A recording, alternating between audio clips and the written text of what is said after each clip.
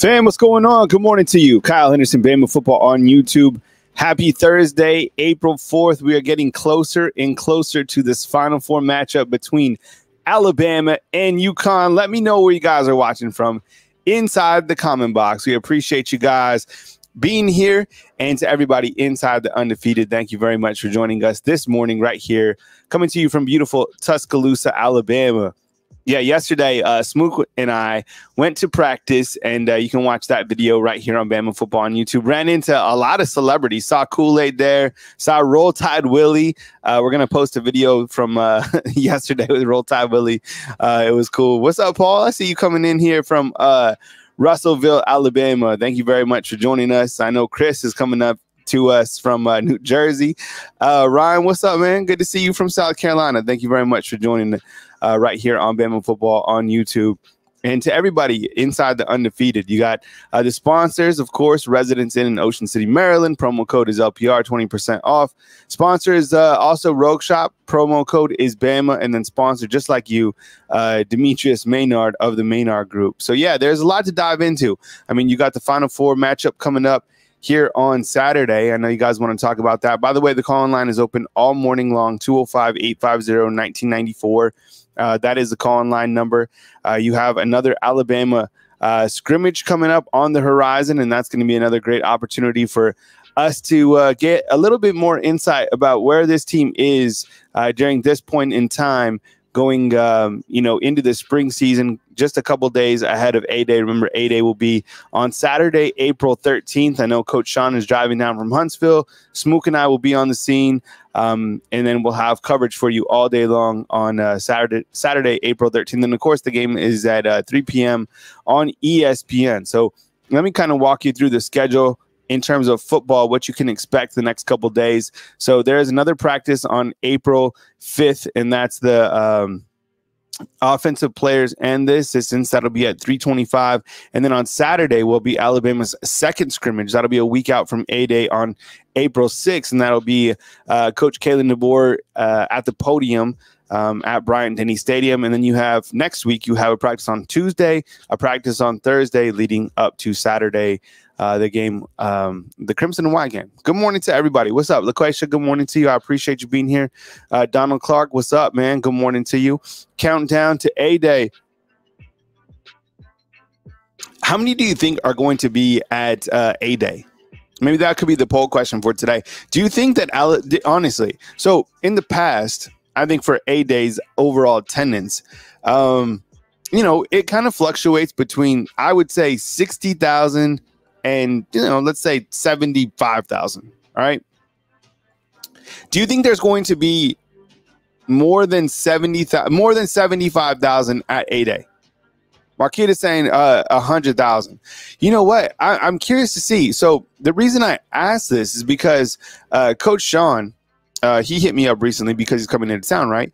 And he was like, I need information on hotels. He was able to get a hotel really easy in town. So, and that's for that Saturday. Like, he booked at 4 different hotels and didn't have a problem getting, attention. I don't know what it's going to be like. I would imagine that, considering the excitement level for this new coaching staff, that there's going to be more than 75,000. I think that's kind of the play, too, why Alabama has been so adamant about getting Coach Kalen DeBoer out in front of literally everybody, because they want to showcase his personality. They want to showcase his staff. And, A-Day is just around the corner, and it's back on ESPN. That just kind of shows you, the attention that people have on Alabama football. So I think everybody's going to say over 75,000. Give me a thumbs up if you think over 75,000. I mean, you guys are saying 100,000. That would be crazy. And Smook and I got to figure out where we're going to post up on campus, right? We're going to take our little 2 stools, and, we'll probably have, some bigger cameras there, I think. I don't know. We'll try to figure it out. But Smook and I were on scene yesterday. And we had a really good opportunity to hear from the defensive coaches. So we heard from Coach Kane Womack, and then we heard from Deontay Lawson, Mo Lindquist, and they had Tim Keenan out there, but we ran out of time in the back end. How this works is there's probably, like, I don't know, 15 to 20 minutes to talk to these guys, and we kind of go from like the defensive coordinator and then kind of bounce around. Well, you see it right here when we've streamed it live. I want to see this defense continue to improve, and I am curious if this defense can maintain that same level of that Bama standard of defense, because we got it last year 100%, but this year, can they retain that? And you know, K. Womack, I mean, he's got a lot of fire in the belly. I love the clip yesterday that Alabama put out with Roll Tide Willie, right? They're like, what do you want to do? Blitz, Bama, blitz. And look, this is a whole new regime. Everything, you know, I mean, they're welcoming all the celebrities. I mean, they are full go. We saw Roll Tide Willie. We're going to post a video about that. What's up, everybody? Thanks for being here. Yeah, I think we'll try to figure out as we get closer, maybe here in the next couple of days, we'll try to plan like an actual meeting for all the undefeated. So let's think about that for sure. Did you guys see the plane from UConn? They didn't have a plane to get to Phoenix.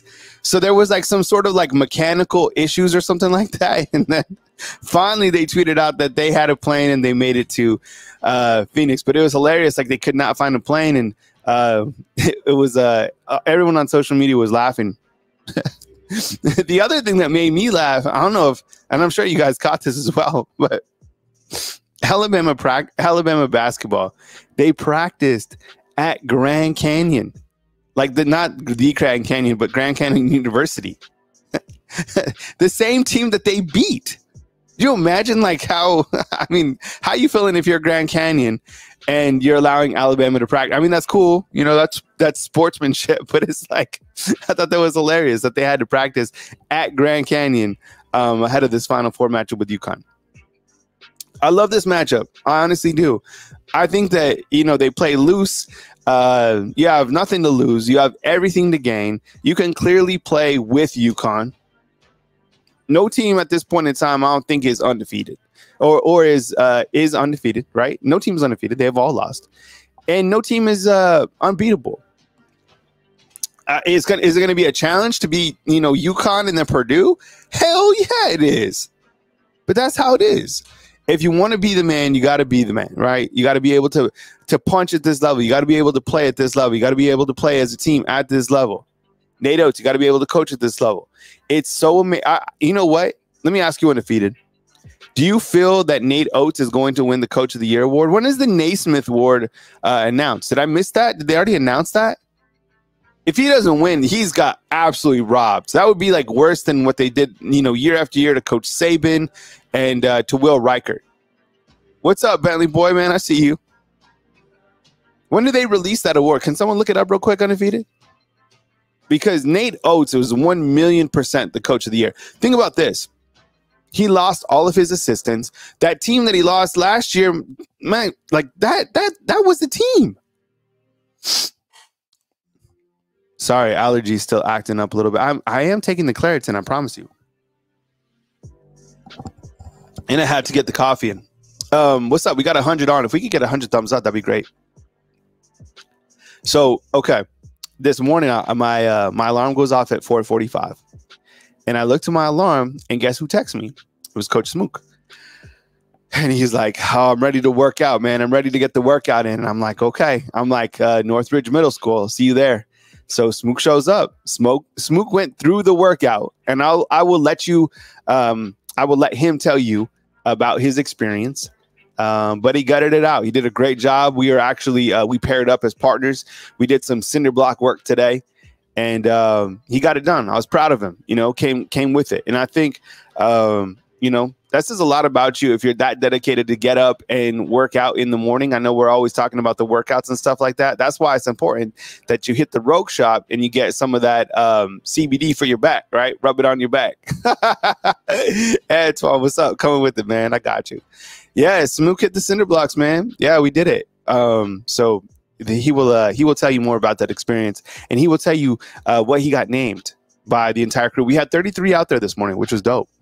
It was crazy. So on Tuesday when I last worked out, so far I've done Tuesday and Thursday of this week. We did Tuesday. It was 71 degrees, and then this morning it was 41 degrees. It's crazy. Moon Rocker, what's up, man? He's saying CBD oil saved me in my workout the other day. No, I feel you, man. Looking good, man. I like that tank, man, with the Bama. That's what's up. Yeah, I only do like the topical, like the oils and stuff like that. I don't smoke anything.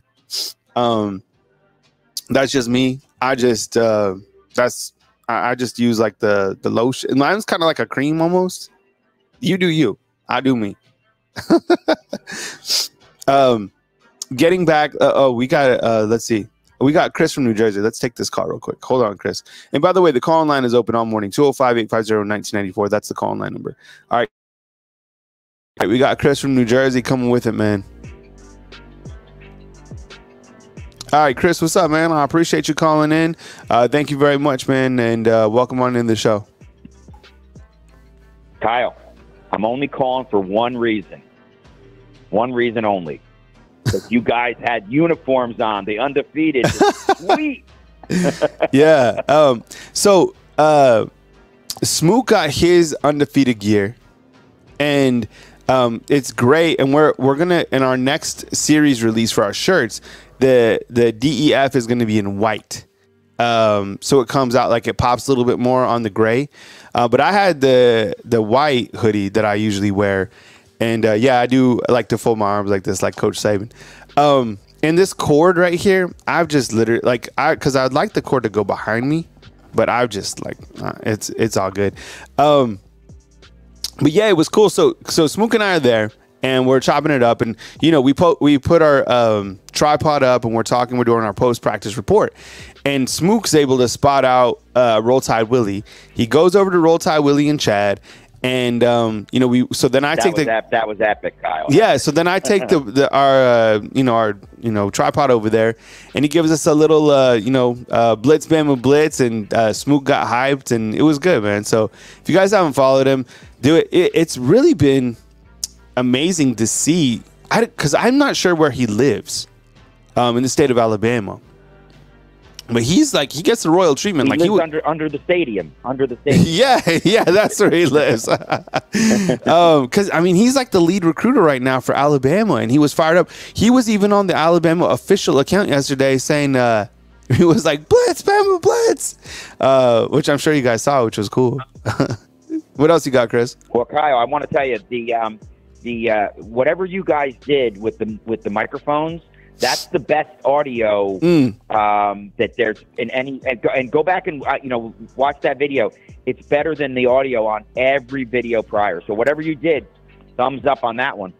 Well, so the thing is about the audio is, so with Kane Womack, unless we get that microphone for him to literally put the clip on his voice. So what you do with the microphone, right? Let's just say this is a microphone.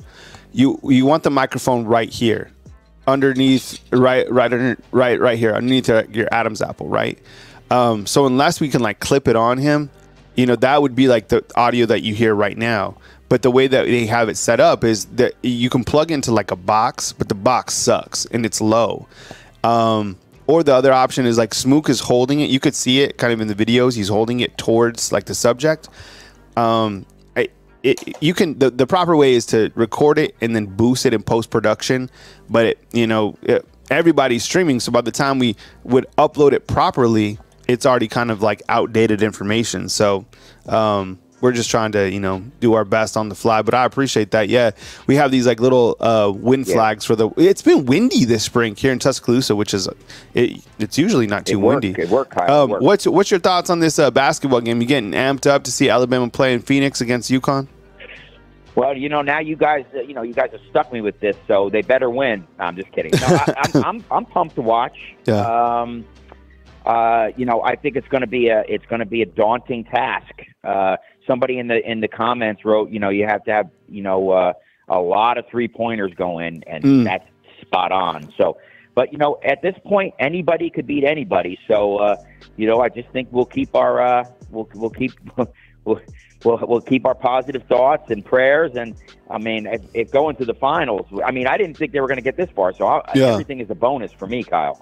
Yeah, I agree. So, well, I appreciate you calling in, Chris, and rapping with me this morning. One last thing, Kyle. I thought that was the last thing. I thought the guy who taught you CPR. I like that little. That was a sweet little addition. I really like that. Yeah. Listen, listen. The undefeated think you guys are all heroes. So that was great. Thanks for taking my call. I look forward to the game on Saturday. So roll Tide, my friend. All right. Yeah, I appreciate you, man. Thank you, Chris. All right. So what Chris is talking about. So when we were leaving the practice facility, I ran into Edgar Calloway, who works for North Star EMS. He's like one of the head, EMS guys here in Tuscaloosa. And he's the one who taught me CPR because I took a CPR class with him. So we just were able to run into him. Hey, could someone post where those Final Four shirts are for Caleb? And I'll post a link for you guys too. So if you guys want to buy them, I could post a link. We don't have any like in our gear store, but I'm sure there's plenty for you guys to choose from. So just let us know.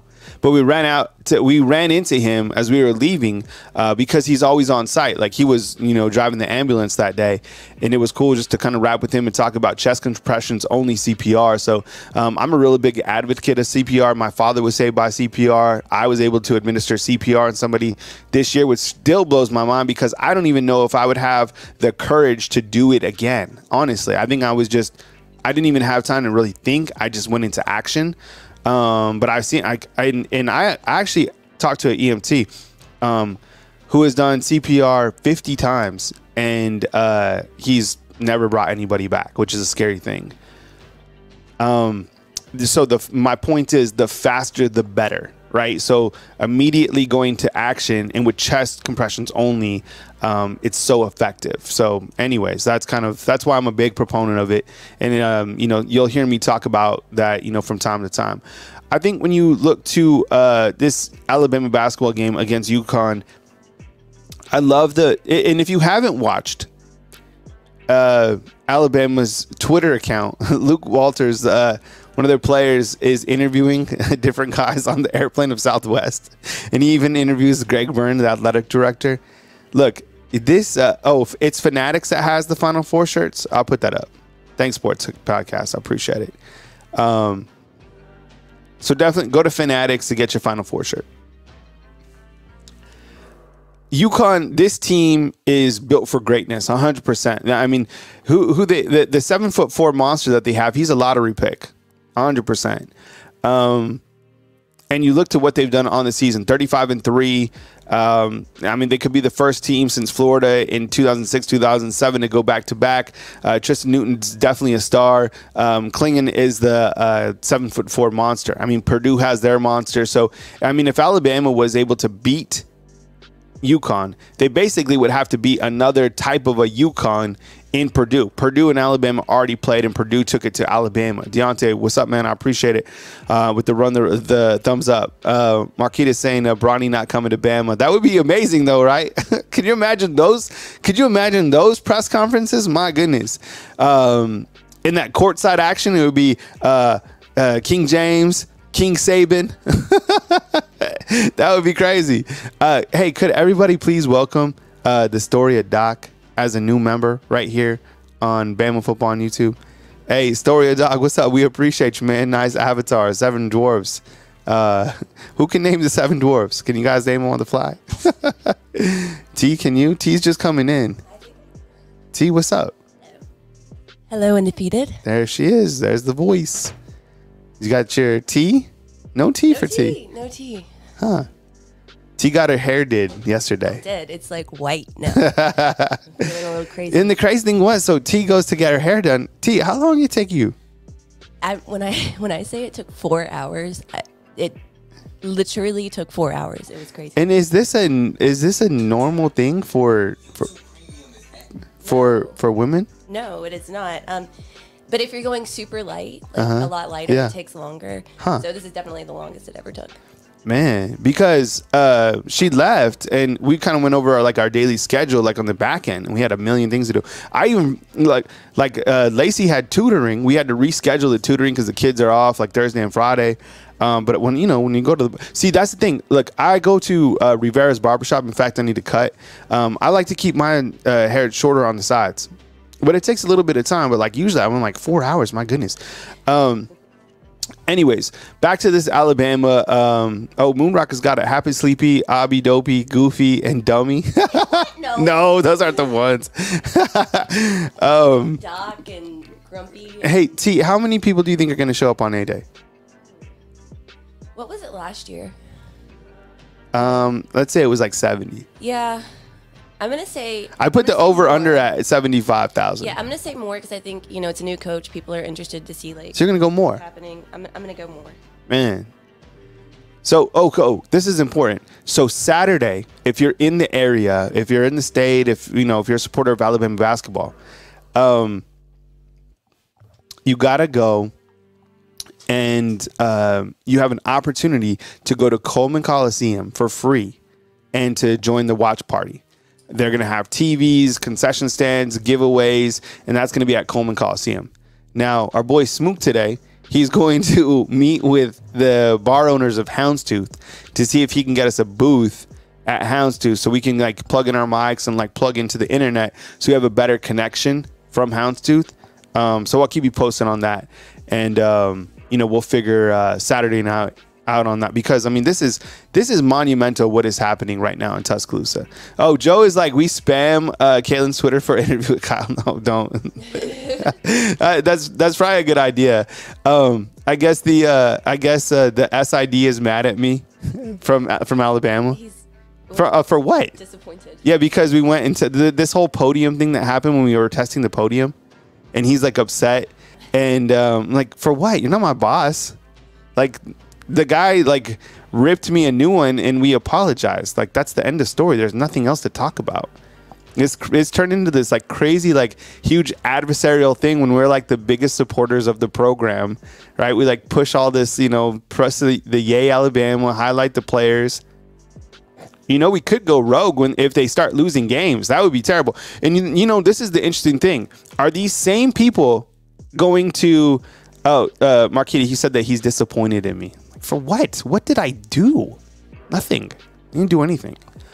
Because this is the honeymoon period, right? So like, are they still going to be giving all these interviews and the access, if things fall off the rails a little bit? I don't know. I guess we'll have to see. 8:49 Eastern time is the game between Alabama. Josh Maxson, that's the guy. And the guy who yelled out, like, that's my podium, is Christopher English. You could look him up, too. He's that, that I would never like to be that stressed in life. The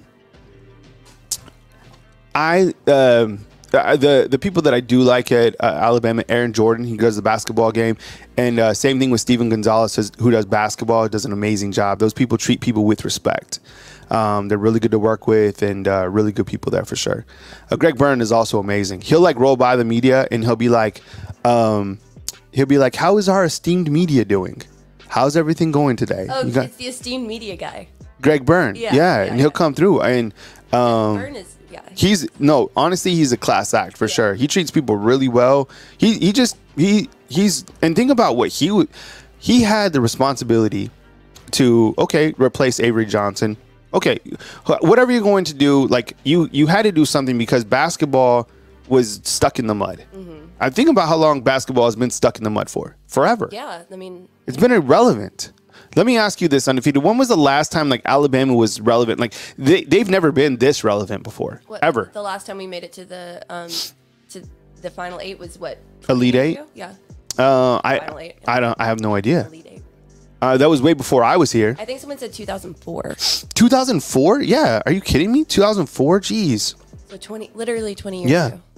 So, 2004. Okay, so where Alabama basketball is right now, like they are relevant. We're talking about Alabama basketball on April 4th. We've never talked about Alabama basketball really past like early March. So this is a huge weekend for Alabama. Once again, Alabama has a scrimmage on Saturday, and then they have the basketball game in the evening time. So huge. I mean, Alabama's the only team in the country that has been able to make it, the playoffs and to the Final Four. Greg Byrne is doing his thing, and rightfully so. He just got a contract extension. 201, what's up? Hey, good morning. Thanks for joining, Kyle Henderson. You on the line? Who am I on the line with? And where are you calling in from? Hey, Kyle, it's Adam calling from Georgia. How are you? Adam, what's up, man? I appreciate you. Hey, thank you so much for the super chat yesterday when Smook and I were on site at the University of Alabama. I appreciate that, man. Thank you so much. Absolutely, yeah. I just had a couple of really quick questions. First, what is your impression so far of Womack, and what's kind of like the vibe and the culture in the building right now, and does it seem like it's different from Saban? Yeah, for sure. I mean, it's like it's completely up tempo. All the coaches are, they'll speak to you. People are like, bright, cheery. There's a lot of energy, kind of like let your hair down, but still have that intensity. Like I think when the bullets start flying, they can get locked in. But I think under Saban, it was kind of like, you kind of just had to walk like to the bathroom and like turn to the right. And like, they were always like, there was like, it felt like there was like snipers everywhere. You don't necessarily feel like that. And I think like Coach Kalen DeBoer, the way he's been able to demonstrate his character, a lot of that stems from it. I mean, he seems like a really, really genuine person. Don't you think? He seems like a really nice person. I like him. I think he's... And look, is there fire in the belly? 100%, right? And you're going to see that when, Georgia comes in. You see some of these bigger games, the first game of the season, the game going to Wisconsin, whatever it's going to be like. I think Womack is he's a very talented younger coach who I see, like, I think in terms of speaking schematics, he gets it and he's ready. And the fact that, what really stands out to me about the defense is Mo Lindquist and Kane Womack. Like, these were two head football coaches last year at Division I programs, and to have those guys here at the University of Alabama and to be able to hear, them talk about the defense and the players and the schematics, and I mean, it's really amazing. And they both have very high energy levels. They're not like monotone. I can't even imagine Kevin Steele in this type of environment last year. Kevin Steele was almost like 67, and look, he did his thing, but the way that it's designed now, there's a lot of energy, and of course, like, I feel that the coaching staff is very good, and this is the honeymoon period, but they still have to, and they can only do what they can right now, and that is recruit and develop the players, right? But the thing that makes people happy is winning actual games. And that's going to be a challenge for every team this year in college football. Alabama's football schedule is daunting. Having Georgia as the first SEC game, going on the road to Wisconsin, these are not going to be easy games by any means, but they do have the players, and I do think that they still are going to the transfer portal and pull someone out on the defensive secondary. I think they pull someone in from the offensive line. I think there will be people that leave, but I think people clearly still want to be a part of Alabama, and I think when you look to recruiting and you look to what Ohio State has going on, or LSU or USC, that's fine. It's early. It's April. And Alabama still has the magnitude and the megaphone of being on ESPN. Coach Kellen DeBoer is everywhere. So I think the brand is still going to speak for itself. And I think that whatever role Coach Saban plays and all of this, it's good for college football. And I think that Alabama is certainly in a really good spot. But it's all about developing the players right now. And recruiting, and they're doing that, and it's really good to see. But the overall energy, man, it's awesome to see, and it's awesome to feel. And I'm really happy for the people that are a part of the program and that are here, because you can feel it for sure, 100%. What else you got, Adam? No, that's all I got. Thanks a lot. I think we're going to have a great year, and congratulations on the growth of the show. It's well deserved. Roll Tide. Yeah, I appreciate you, man. Thank you so much. Adam calling in from Georgia. Thank you so much, man. One of our good supporters as well. Adam's he's kind of an underrated supporter of the show. He's been here forever. He's been here forever. He's been, back when we have 50 people watching, whatever, he was always super chatting, calling in, a big supporter of the show. So Adam calling in from Georgia, and I like his questions, kind of like right to the point, and no, he's good, man. And Marquetta wanted to tell him hello as well. Yeah, Adam, we appreciate you, man. Thank you so much. Honestly, thank you. Chris is saying Oates is rolling for sure. And the thing about Oates, too, is he hasn't changed. He didn't let this success change him. Like, let me ask you this. Besides, like, his flashy Blazers, and I'm asking you this, too, Undefeated, don't you feel that I still feel that Nate Oates has, like, a blue-collar approach? Am I wrong on that? No. He doesn't seem like overly fancy or now his jackets, I guess you could say, like, are fancy. Yeah. But that's like game time Oates, right?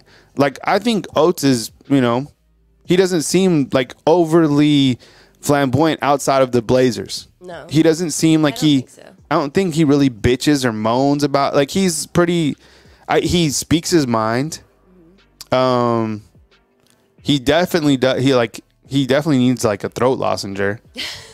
His voice is gone. Yeah, I mean, he yells the whole. It's like, yeah, that's all he does. I don't know about how many games. Like, think about if Saban had to play as many games as Oates does. He would have had he would sound the exact same. Yeah. Speaking of Saban, did you see that video of him and Malachi Moore on the golf course?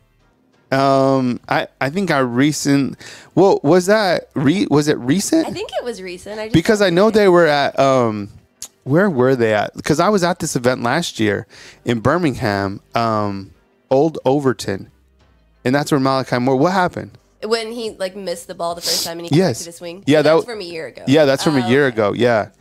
But Saban likes that. He loves to coach up his guys with its golf. I mean, you've seen recently with his grandson. Did you see this one where he's like helping his Chris and Saban's son with batting practice? Oh no! Oh, it's really cute. He's like, I don't know how old the kid is. He's like 4 or 5, and then you hear in the background Miss Terry's like, hell yeah! So. I don't know if it was at was it the Region Classic? Because I thought it was at Old Overton. That's when they had I think that's when it was. Old Overton is one of these exclusive clubs that they have in Birmingham. And I think that's where it took. Tuscaloosa, No. I think it was Malachi Moore in a blue shirt? Yeah, they were both in baby. I can't even remember that. I can't believe I remember that they were in blue shirts. Well, because everyone was for some reason. I don't know. All right. This one's coming from behind bars. Oh, nice. Collect call from Austin, Texas. Good morning, Kyle. What's up, Mike? I appreciate you calling in. Get the free Mike emojis going on. Mike from Austin joining us, man. Thank you very much for calling. Welcome to the show. Kyle, thank you. The pleasure's all mine. Thank you for taking my call. You're the only person that does, so thank you very much for taking my call. I appreciate that. But hey, man, there was a topic of conversation yesterday. One of them was, are we going to expect any more transfers after spring football when the portal opens back up? And Kyle, here's my 2 cents on that. Yes, we're probably going to have some transfers, and y'all said between 5 to 8 people, and I think that's a pretty accurate number. And the reason why is this, Kyle. Now that players know what they're getting into, they know what their in-team competition is. I mean, Austin Mack knows what he's up against. Ty Simpson knows what he's up against. These running backs know all these defensive backs and wide receivers or whatever. Now they're starting to see their place on the team, or maybe they don't have a place on the team. So I'm not going to be surprised if we had up to 8 transfers after spring ball. I think it's just normal part of the process. I hope not, because we need stability, but I think in the football world we're in, we're probably going to get about 8 transfers coming out. Yeah, I think they'll definitely, I would say 5 guys leave. Whatever the case, 5, 8. I'm not going to be shocked by, I don't think it's going to be like 15 or anything like that. I think this is just kind of the natural process of like the washing in and washing out. With that said, I think there's going to be guys that come in, and I think the transfers that come in, it's going to be the same type of approach that Saban had for the transfers. Like, the transfers coming in aren't coming to be backups. The transfers coming in are going to be starters. We've seen, in my opinion, I thought that Saban had a very high hit rate in terms of the guys that he brought in from the transfer portal that were effective.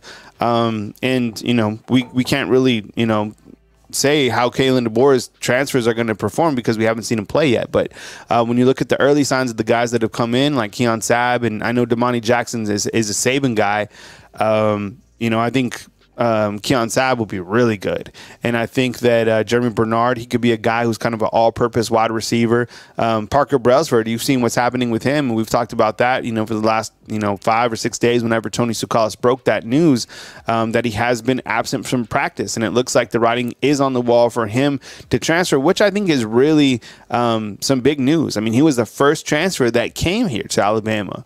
And Alabama, Washington is not Alabama. The Pac-12 is not the SEC. I have no idea what this kid is going to decide. Honestly, I would just say wait and see how this plays out, because where things are in spring doesn't finalize, anything for the actual season, in my opinion.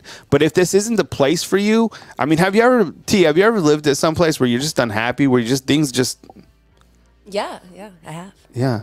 Look, I've done that too, and I'm sure you have as well, Mike. I mean, look, Mike's in a jail cell. Mike, are you happy there? No. But, my point is sometimes that provides a growth opportunity, right? And if you can find the silver linings and you can work hard, you're only one play away from being the actual guy. What else you got, Mike? Well, you're right, Kyle. This place is not my happy place. I can tell you that, no doubt about it. But here's what else. There's a big basketball game coming up the next few days. I believe Alabama's in the Final Four. I'm still trying to come to reality with that. I mean, that's an amazing accomplishment. So they definitely got an uphill battle, man. Because I look at UConn, they've just been crushing people for the most part, right? So Bama's got an uphill battle, but I'm not ruling Bama out. Miracles happen. Bama can win the game, no doubt about it. But it's definitely, I think it's going to take a near miracle for Bama to win the game. But it's a big basketball game. I'm just rooting for the good guys, Kyle. But also spring football right around the corner. So I can just tell Bama Nation, tell everybody, hang in there. And Kyle, I thought about you this morning, man. Kyle, they let me out of here for about 20 minutes, and I ran down to the grocery store, right? And in the grocery store, they were selling this hemp oil in the grocery store, the CBD oil. And I'm thinking, man, I'm glad Kyle's not here. He started rubbing that on himself, so I'm glad he's not here. He'd think I would start rubbing on his back. So, just kidding, man. Just kidding. That gave us all a lot of comical seconds. So just kidding there, Kyle. Just be yourself, man. That's what we love about it, y'all guys. Just be yourself. But all right, man. Roll Tide, Bama Nation, stay strong. The future is bright. The dynasty continues. That's my opinion. Kyle, take care, buddy. Good luck. God bless. Mike, we appreciate you, man. Thanks so much. So T, I don't think you know, but this has become like a thing. Like with the CBD oil, or the it's a topical oil, to rub it on my back or whatever. This has become like a thing inside the Undefeated. It's like I'm drenching myself in this. In the CBD. Yes. Yeah. 100% true. This is the true story. That's how I'm able to perform these workouts. Miracles. Y'all go get some. Promo code Bama. No, but okay. So you also want to, along with these oil baths I'm taking, I'm also this is the thing. I've also joined I'm gonna date myself now, but I'm trying to work on I'm honest. Okay, look. I've been going to the stretch zone. So I'm working on my flexibility. And because I was I'm sick and tired of not being flexible or having any, cause I work out, but my hamstrings are super tight, my back, so I've been going to the stretch zone. He can almost touch his toes now. No, I'm serious. No, I'm the day that I'm making progress. Oil bath. Oil bath. So I'm working on my flexibility, like all athletes do. Yeah.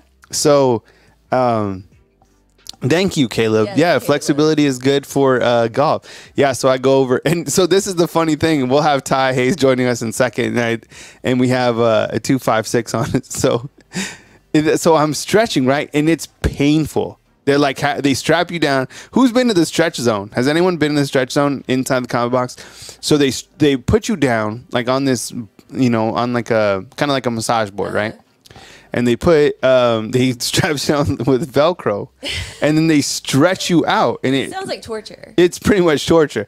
But the problem is, I'm trying to breathe it out because I'm and as soon as they find out what I do for a living, they just want to talk which is cool. But I'm I'm a people pleaser, so I'm not I don't want to hurt their feelings and be hey, I really just need to breathe because I feel like my hamstring's about to pop.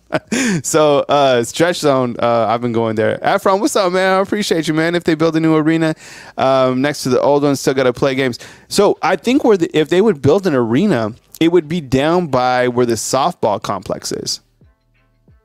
Yeah. In that parking lot where the RVs are. Yeah, there's a lot of space right there.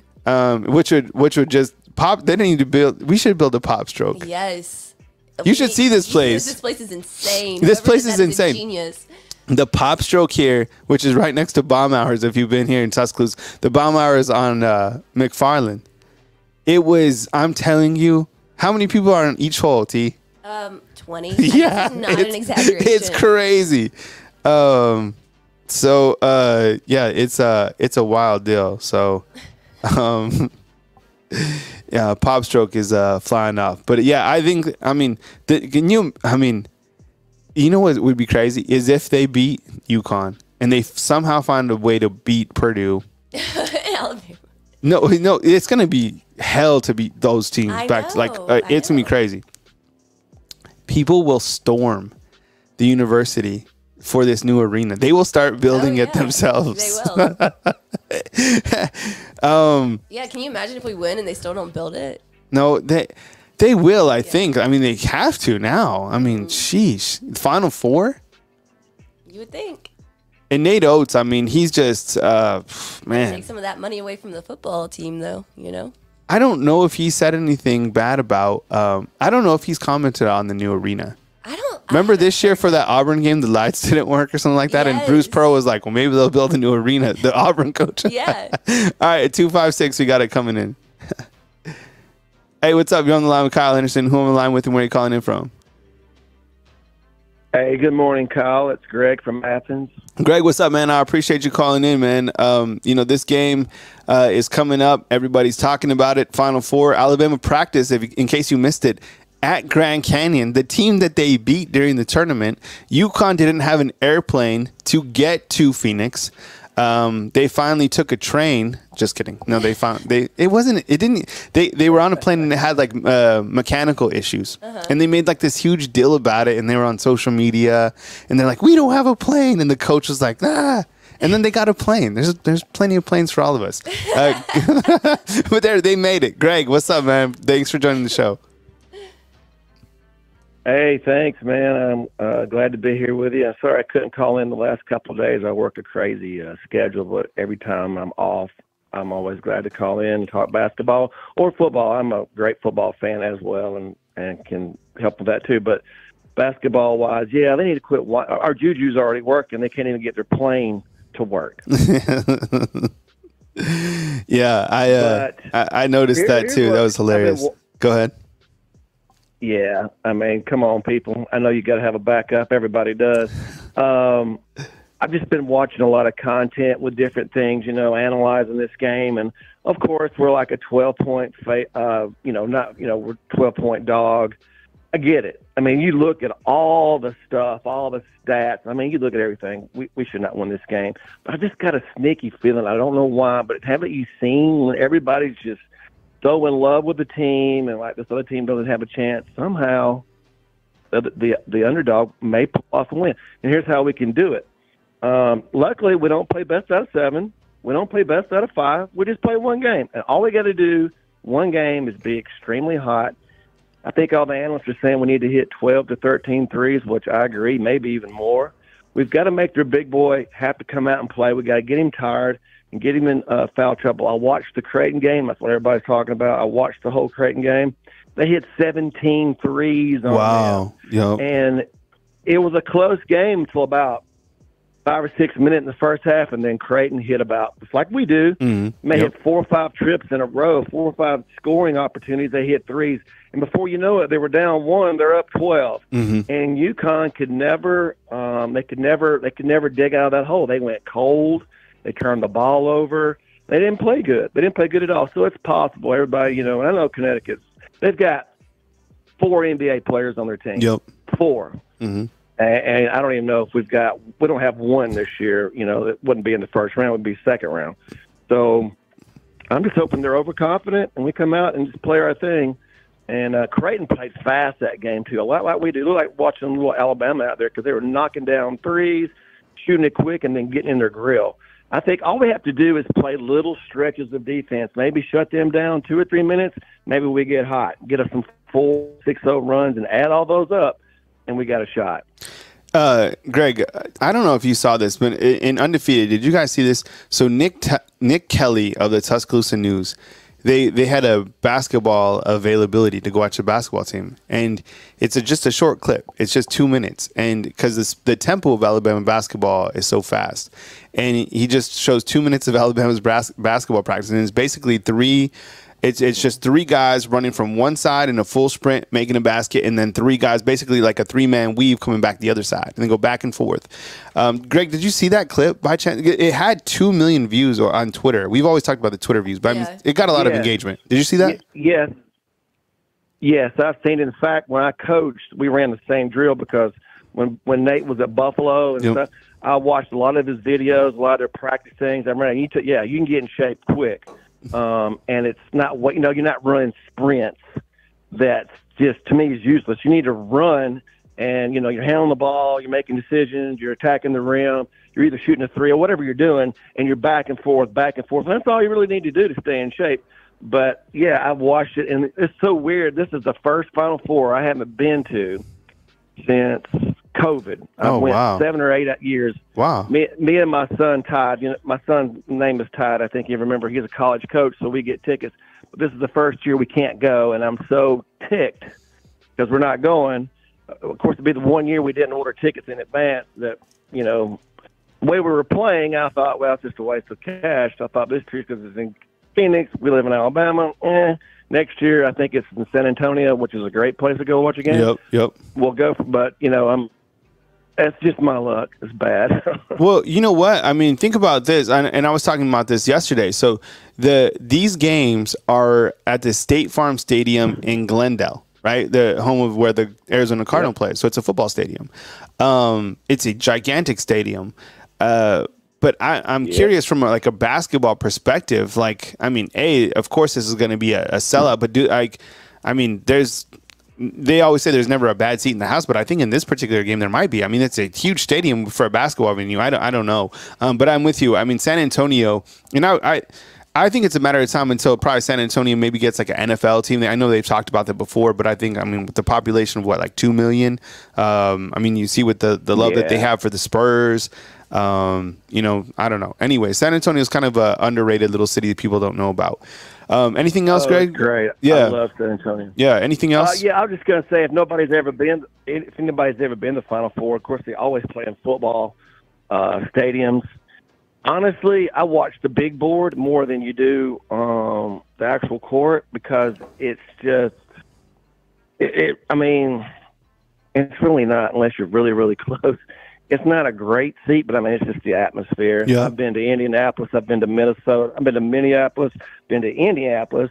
I've been San Antonio. I've been to Houston last year, and Houston was huge. I didn't really enjoy the city that much, but that place was really big. But I've been to several of them. It's fun. That's awesome. I love it, and I really love going. The coaching clinics are great when you go to those and get to see, coaches and stuff. So, But anyway, I'm just hoping all we got to do is play one good game and play a little bit bad. And, heck, we're in the championship. Yep, man, that would be crazy. I appreciate you calling in, Greg, and probably catch up with you 1 or 2 more times before this tournament game anyways, man. So definitely call back. Yep, I'll call tomorrow. All right, man. Take it easy. All right, Greg calling in from Athens. We got our boy Ty Hayes coming right now. Ty, what's up, man? I appreciate you being. Sorry, I'm late. I thought I'd have time. I allocated what I thought was enough time for breakfast this morning, but what I never can take into account is Denton traffic, which sometimes it'll take you 30 minutes to go 1.5 miles. Huh. Yeah, look, there's the traffic here in Tuscaloosa. It's the city was designed. Who's been to Innisfree in this comment box? I think that whoever designed this city went to Innisfree, partied as hard as they could, and then brought out a napkin, Yeah. and said, "Let's design this city." And they were drunk, and they just put it together. T. I 100% agree. This is the only reasonable explanation. It's really hard to turn into different businesses. Like when you're going, if you get on McFarland and you're going by the mall, and you have to get like to the other side, it's like the city. And so what I think they've tried to realize this, like, and if you go to Northport, wait, how about the bumper things they're putting out, like the little like concrete like jetties? Well, there's this construction going on from one. So McFarland is like our main. That's like our main artery. And it goes every direction, goes east, west, north, south. Yeah, it's everywhere. So on this one stretch in Northport, it goes the construction goes as far as the eye can see on both sides. And in one area, there's this one lane, and it looks like they're building a metro or something, but they're not. I don't know what it is, but are they building like a subway here? Like a train. Yeah, right? I don't. It's just another lane, I think. But right by there's that cut through road, and I guess people were going too fast down it, so they they just put these like concrete like the things at the end of parking spots, right? But it's just like randomly placed. Yeah. It's like something that you'd no warning. It's like something that would be like on Mario Kart. Yeah, yeah, exactly. Right. So, anyways, everyone has their issues. We have ours here in Tuscaloosa. Ty, Final Four, a couple more days away. So what's your take on this game being at in Glendale? I mean, looking the stadiums. It's a great setup for a football game, but for a basketball game, are we mad about this? To be honest, I don't really know enough about basketball venues to know. I've watched however many. I've watched a few March Madness games, mainly all the Alabama ones, but that's about all the college basketball I've watched this year. That's the extent of my college basketball. Is whenever March Madness happens, that's when I start watching. Until then, and the same with the NBA. I don't even know who will make the playoffs. And then when it gets to playoffs, that's where I show up. What is happening? Look at I almost went into the undefeated box. I'm trying to size up my camera to where I'm like a little bit like lower. But well, it also doesn't help that my hydraulics on the chair decided to launch a coup against me yesterday. So I did a video, and at the start of the video, I'm sitting nice and tall, and by the end of it, I'm like all the way down here. So I hear you. I hear you. I was trying to get like set up. Okay. Is that good? All right. Oh man, I almost went into Ty's office. I know. I was like, oh god, so funny. Yesterday, Alabama held another practice, and on Saturday they'll hold another scrimmage. What are some continuing things that we're looking for, Ty, with this team? We talked about the transfer portal. Honestly, it's and yesterday, Coach Womack talked about Quay Russo and said that Yonze Pierre is just like, basically like a freak. I mean, and I can't wait to see him be able to contribute in some fashion, because he's been one of those guys. We're like, we can't wait to see him. And there's been a lot of buzz about Tony Mitchell. Like, people are like, where is he? What's he doing? They talked about him a little bit yesterday and said that he's still kind of, like everybody, still getting new to this playbook, whatever it is. What are some continuing themes that we're looking for or that you're looking for? Well, speaking on Tony Mitchell, and I have no insight here, but if I'm not mistaken, he was dealing with a hamstring injury. And for everybody in the undefeated, I'm sure I don't have to tell most people this. Those hamstring injuries can be awful to recover from. Like, genuinely, it seems like it's a non-issue, right? It's like, oh, he's got a hamstring issue. Let him rest, get right. It'll be all good. More often than not, at least for the guys that I've known, right? A very good friend of mine played college football, had a hamstring injury that lasted his entire senior year and followed him to the NFL, and he got it right. But like, those hamstrings, man, they can set you back a bit in your recovery, because it's almost like when Malachi Moore injured his back. Those back injuries, it's really easy to re-aggravate it, and then you're kind of right back at step one. So I think Tony Mitchell would be just fine. It's just a matter of health. It's just a matter of experience. But I loved hearing about the young defensive backs not looking like young defensive backs. And Kyle, you already said it. I have been sitting here for the past few days talking about these pass rushers, what it could look like. And a name that I keep talking about is Yonze Pierre, because when I look at this defense and I look at his skill set, I don't know that he will be the full-time guy off the rip when you have Keanu Cott, who's looking good, Quindarius Robinson, who's looking good, Quay Russaw got a shout out yesterday. But Pierre is a pure pass rush specialist. He's going to be tough to keep off the field. Yeah, I look to, and that's kind of something that I'm looking forward to too, is like who is going to get after the quarterback this year, following, you know, what Alabama had in this past season, in the season before that. I mean, think about who Alabama is really replacing over the last 2 seasons. I mean, William Anderson and Dallas Turner, Chris Braz. I mean, those are some players that are absolutely elite, right? I mean, some of the best that there's been in college football over the last several years. I mean, William Anderson, I mean, winning what did he win? The Defensive Rookie of the Year. It's crazy. And I think going back to what you said about the hamstring, I think you're right. I mean, you know, it's those are nagging issues. And because I have seen him at practice, and he did have what they do, it's amazing. So they actually build you.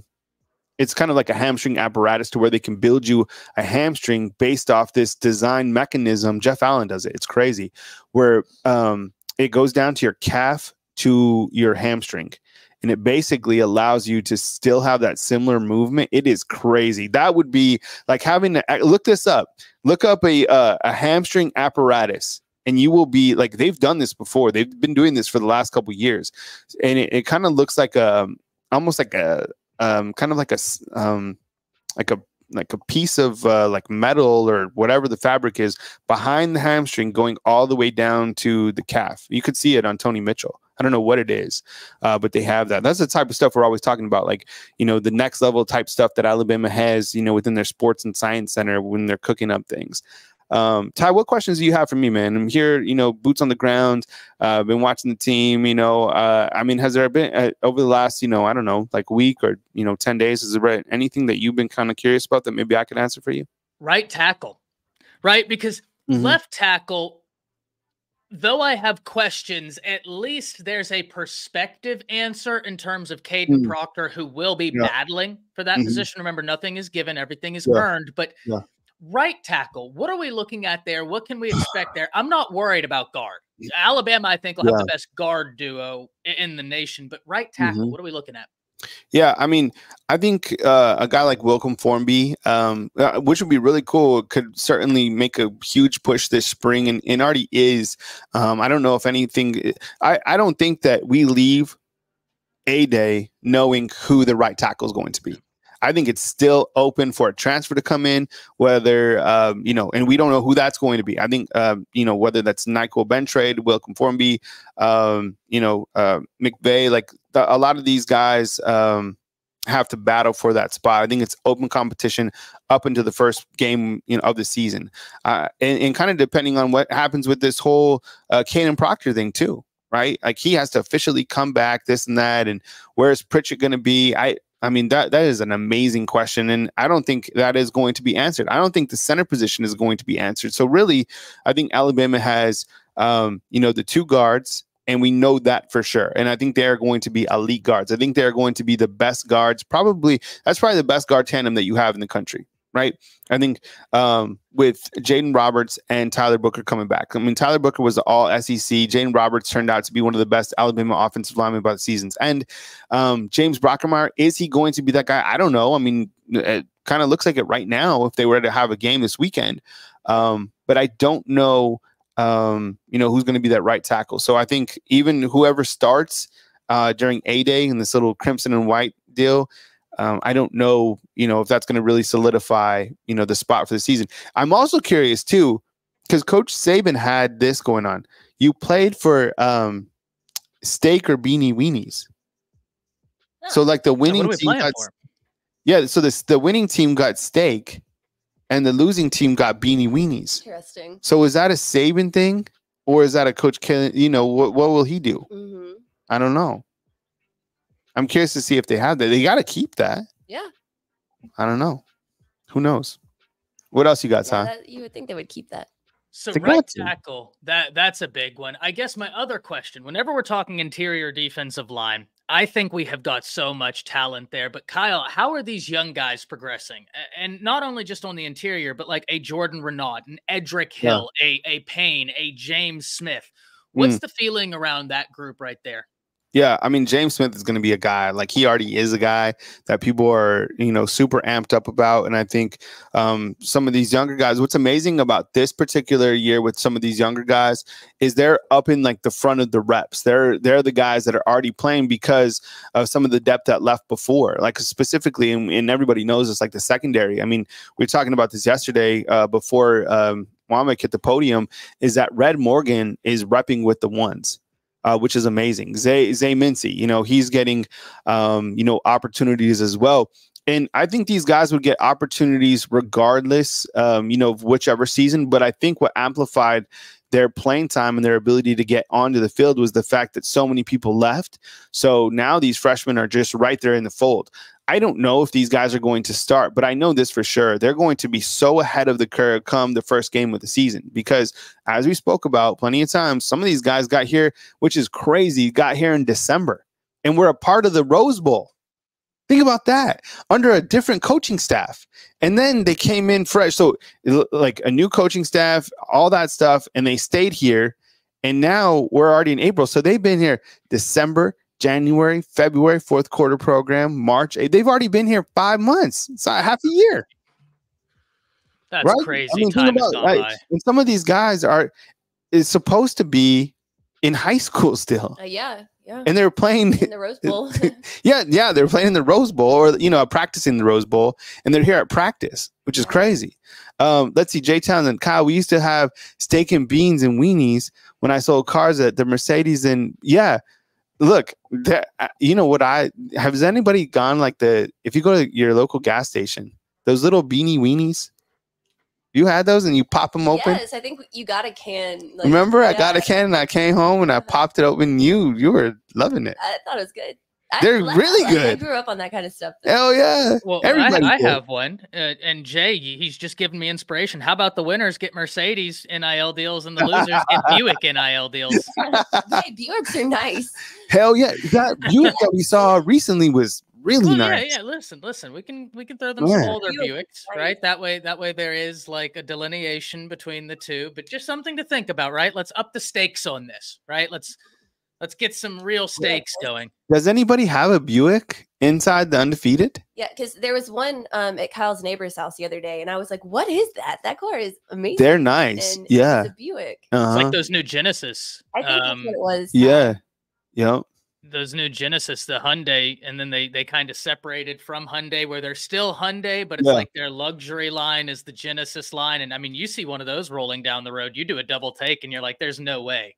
Yeah, that's a Hyundai, and it is. Yeah, some of those. I mean, I don't know. All I know is that's not a bad idea because the Utah football team, they all got Dodge Rams. Did you see that? Yeah, I did see that. You saw that, right? I did not see that. No. Yeah, last year the entire football team, everybody on the roster, went out and they all got a brand new Dodge 1500. You said this was Utah? Yep. Look it up. Do I need to convert to Mormonism to join the team, or what's the stipulations there? Look, Utah has always had that. They've punched above their weight. They've always had a solid defense for sure, right? Well, I love Kyle Whittingham. Oh, of course. I think he's one of the most underrated coaches in all of the game. Yeah. That guy continuously is a thorn in the side of Utah. Is one of those teams where, like, even if you should win, they're not going to make it easy on you. They're always going to beat somebody. Yeah, they're good. That's it's funny because Kyle Jance and I for 2 years now. It's kind of funny how it went full circle, but Jance and I for 2 years would scream on Monday nights on my live stream, watch Washington, watch Utah. Like, yes, the pack top to bottom isn't there, but man, there are some coaches in the pack. There are some things out there that you have to watch. And we were screaming like Kyle Whittingham, maybe the most underrated coach in all of college football. And we kept saying Kalen DeBoer and Michael Penix are doing something special. Watch out for it. Yep. And it's just awesome now that Kalen DeBoer ends up at Tuscaloosa, right? And Merrill does. Shout out to our guy Merrill. He always made these great points about how Coach Kalen DeBoer has just been in a position where he has always followed up great coaches. And that's why one of the reasons it makes sense that he would be the one to want to follow Saban. I mean, the guy he followed at Sioux Fall was like the Nick Saban of NAIA. Yeah. And then he's not far off from Chris Peterson at Washington. And Peterson at Washington was phenomenal. This guy has only known high stakes, high pressure takeovers, and he's done nothing but excel and exceed expectations. Winners win. Yeah, that's true. Yeah, I've really enjoyed these interviews and just getting to understand like his demeanor and thought process. He's great, man. He's been really, really good from what he's been able to do. He's been balancing a lot. I can't even imagine, taking over for Coach Saban and having to deal with all this, but it's been really cool to see him. We actually, inside the comment box, people don't like mayo. I'm seeing that. Yeah. Yeah, they're not. My grandfather used to eat mayonnaise sandwiches. They're talking. Ty, are we a fan of mayo? I don't dislike mayonnaise, but like I don't like a lot of it, right? Like if I'm gonna have a sandwich and it has some mayonnaise on it, that's fine. But it better be Duke's first and foremost. Oh wow! Like a certain Duke's mayo is the best. Huh? If it's not Duke's, I don't want it. And even if it is Duke's, like just a very small amount, just enough to where the sandwich isn't dry. But like I prefer mustard or other condiments to mayonnaise. Wait. Ew, Goofball is saying my grandma used to make mayo, pineapple, and cheese sandwiches. You know what? People's palates though have changed. You know my grandma. You know what she calls a mayo? Salad dressing. Oh, come on. Yeah, oh, she's like, where's the salad dressing? It's mayo. It's like, stop it. They call her Nana. Oh man, that's unfortunate. Let's see. Hold on. We have a Bama fan 95. What's up, Kyle? Do you know anything about the YouTube restarting lives back to the beginning without playing the ad and allowing to skip? Do we know any of that? No idea. I'm not sure on that. Usually, how it works, like if I was watching a live, you probably have to watch like an ad or two, and then the show starts where it's kind of in progress. So if you just joined right now, you're going to start where Ty and are. But you can rewind, I think, when the show, you can, of course, when the show's over, you can rewatch it, but I'm not sure.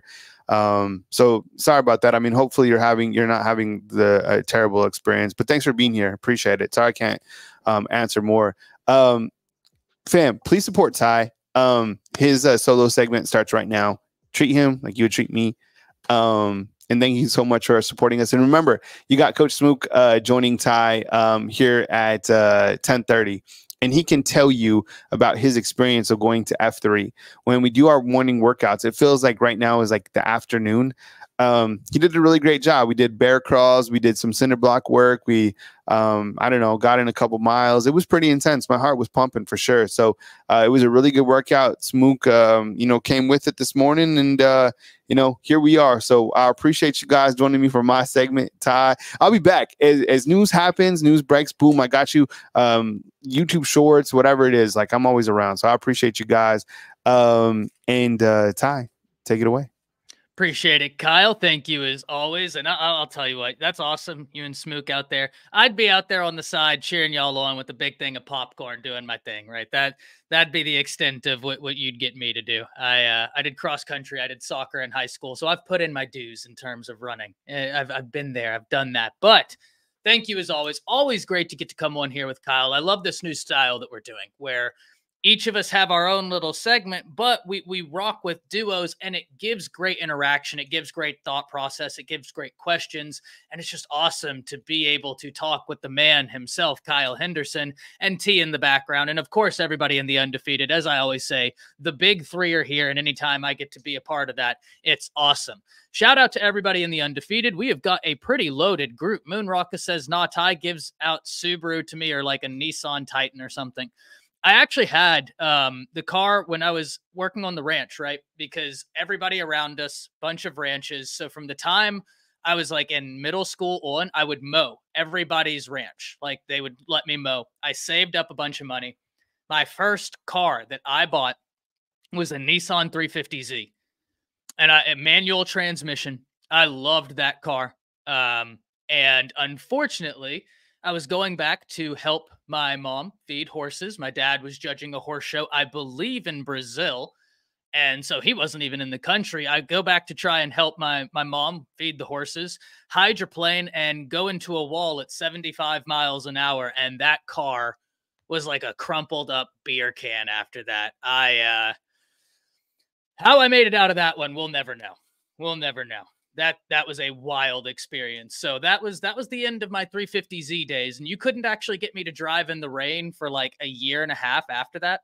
I just would not do it. It was like, whether I wanted to, like, I had the rationalization of like, oh, you're fine, just drive safe. But like something in my mind would just not click. It just, I would get really antsy in the rain. Even if I was a passenger, I would get really antsy in the rain. Because, you know, hitting a wall at 75 hydroplaning, that does something. That does something. None of the airbags went off either, which I have a bone to pick with you about that, Nissan. You know where to find me. Right here. Or I'll send Blaze. Ball's in your court, Nissan. You got a Nismo 370? Oh, that's awesome. That's awesome. Ty, you ever driven across a frozen steel bridge? I don't believe I have, Bama fan. See, the thing is growing up in Texas, you don't have like, okay, let me rephrase this. You get inclement weather in terms of the winter stuff, but it's not usually a ton. It's nothing compared to elsewhere. So I can't say I have. Now, my dad, he grew up in upstate New York. And so he taught me how to do all that. Funny story before we dive into this, how he taught me to drive a manual transmission car. We had an old ranch truck, and he parked it in the middle of one of our pastures. And he showed me how to do it, right? He showed me, he's like, okay, this is what you do. There's the clutch, this, that, and the other. He gets out, throws me the keys, and then hops on a horse and is just riding the horse around me until I finally got it right. And then that little truck was awesome, man. I would take that on the back roads, the dirt roads where I'd go to school, and we would have a lot of fun in that thing. Let me tell you what. Little Ford Ranger, little ranch truck, right? It was just what we used to do everything. How is driving that Longhorn, Ty? So for those of you that have seen, my family had a Longhorn, right? Huge. Like, I'm not going to lie. If they ever needed a replacement for Bevo, this dude could have done it because he was the same color pattern. And I used to actually ride him around. Whenever people would come down the driveway, I'd get on him and meet them. And it was always a sight to see, especially the people that would come in and be touring different ranches that would come from Europe. And I know that sounds like it's a one-off, but it's not.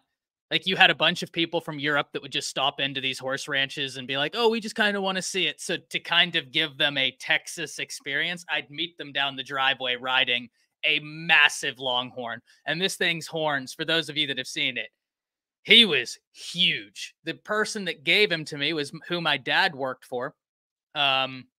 Because my dad, funnily enough, that Alabama's playing UConn, my dad has a connection to UConn. He was, I think, an assistant professor at UConn for a while before he decided to get into the horse industry. Well, the guy he ended up working for now has the biggest Longhorns, I think, in the world, or he did. He had the Guinness Book of World Records too. Yeah, I had the little Ranger.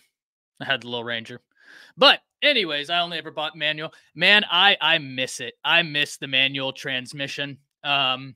But Michael, I realized, you know, I kind of had the need for speed, and I got to be very careful, right? Like, there's a few cars that if I get the opportunity, I would jump on. Don't ever let me have money to where I can get a Porsche 911, but I just know that might be a problem. Jay says, Ty, when we do have serious ice in Texas, we have accidents every 2 or 3 miles. It's wild. Because there are very few people in Texas that know how to drive in the rain, first and foremost. Jay, you can attest to this. It'll be raining, and you'll see people in Hellcats, like rear-wheel drive, flying down the road, hydroplaning, and it's like, buddy, it's not 145 degrees anymore. Like, you're in a rear-wheel drive car. You got to take it easy. Texas drivers are one of a kind. Truly one of a kind. Roll Tide from Germany. Brian says, Brian, where are you at in Germany? We have some friends out in Germany. Ty says, hey, Ty, I love your name. Great name. Strong name.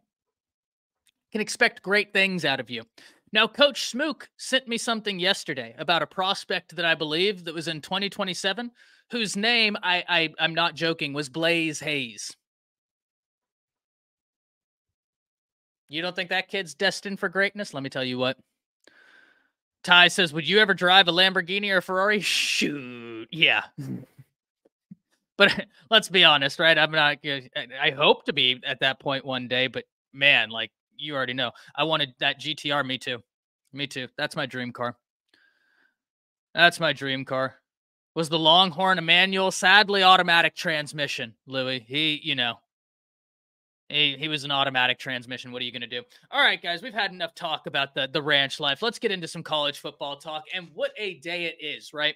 When we're talking about Alabama college football talk right now, it might seem like it's a dry period, but there's a lot of talking points for us to dive into. First and foremost, I want to talk and highlight some of the things that Coach Womack said yesterday.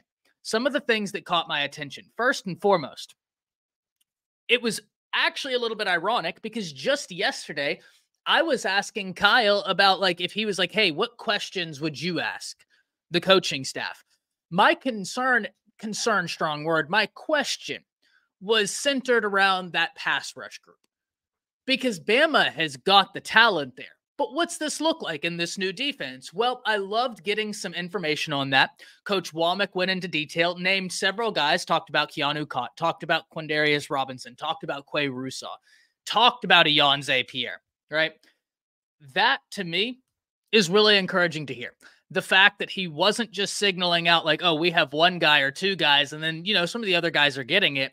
He was going into detail about how Keanu Cott is someone who is very explosive.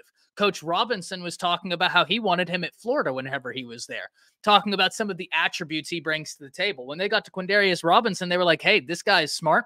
He's been here. He's been working. He's been repping, and it shows. They talked about the leadership aspect there and how he's been able to use his experience as a positive, and he's very athletic. Really looking forward to what he can do this year. I think something that the undefeated is going to love is when we dive into these final two names, right? Because you want depth at this position. You want depth at this position. And we know Cott, he's been in the system. He's been working. He's a super athletic dude. And he would have been starting at 90% of other colleges at least.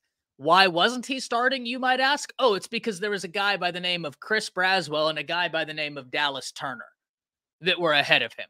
Two former 5-stars, Chris Braswell, the number 2 or 3 edge in the nation whenever he committed. It depends where you look because sometimes you look at these sites and Drew Sanders was listed as an athlete. Other times he was listed as an outside linebacker, edge, right? So it depends, but you get the point, right? Now we're splitting hairs. Keanu Cott had 2 great pass rushers in front of him. And before those guys, you had Dallas Turner and Will Anderson. I mean, unbelievable talent there. But the names that I want to focus in on, right? Because it's great to hear about Cott and Q-Rob, but I think we all expected that. Or at least that doesn't surprise me. Let me modify that statement. Hearing the positivity laid at Keanu Cott or Quindarius Robinson, that doesn't surprise me. That doesn't surprise me. I expected those guys to be really acclimated, really pushing. But hearing about Quay Russaw, hearing about Ionze Pierre, how Ionze Pierre, if I'm not mistaken, they said he has a rare ability. He has got a rare ability to get after the quarterback. He, I think, is going to be tough to keep off the field, but so too is Quay Russaw. Coach Womack was talking and said Quay Russaw has had a phenomenal past few days. He has really been impressing, really turning heads. And this is a guy that when we're talking about versatile athletes in this Alabama defense, Russaw is one of those guys you got to talk about. The versatility he brings to the table, I mean, it's really something to watch. How he was utilized in high school, how he could be utilized at the college level. I'm really excited to see it. But the fact that we were talking about 4 guys at least that you're looking at and saying, okay, at that one position, we feel like we have them. That to me was very positive to hear. Now, I heard someone ask about Keon Keeley, Larry, saying he needs to continue repping, but we must remember, Larry, he just moved positions. And so it's going to be very natural for him to continue needing work at this new position, right? It's not like he got to stay at the same room and build from there. Now he's learning different intricacies, different things that other people have done for a while, right? Other people have done for a while. And he's just now getting acclimated to that. So excited to see what the future holds for him. No doubt about it. Remember in Spanish, I need to see that.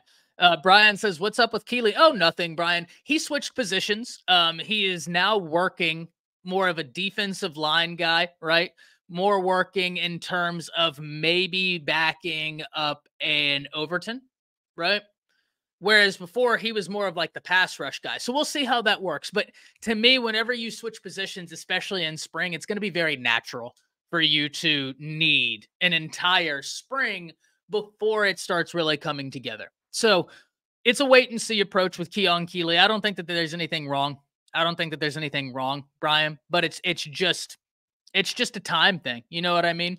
It's just like when we switch professions or anything like that, you do need a period to adjust. You need a period to get acclimated, and then you can start hitting the ground running. But we just need that acclimation period. And that's where we are right now. Let's see what else we have. Asking about Zion Brady. Ty, what about Zion Brady? Can we still get him? Yeah, we can still get Zion Brady. There's no doubt about that. Listen, you maintain Freddie Roach, which is big. Right? That's big. It's not only big for Zion Grady, it's big for Justice Terry. It's big for Hilson. Like, there's several different prospects we can talk about that maintaining Freddie Roach is going to pay dividends. Now, whether that manifests itself in terms of commitments remains to be seen, but it will open doors. Much like we talk about the Alabama logo, right? There are certain logos, there are certain brands in college football that may not win you a recruiting battle, but they'll open a door, right? They'll open a door. Whereas if you are, and no offense at this team, right? It is what it is. No offense to them. If you're a Purdue, okay, and we're talking about a top-ranked defensive lineman, it's more likely that Alabama is going to be able to get in that defensive lineman's recruitment battle late in the process than is a Purdue, because Alabama has brand power.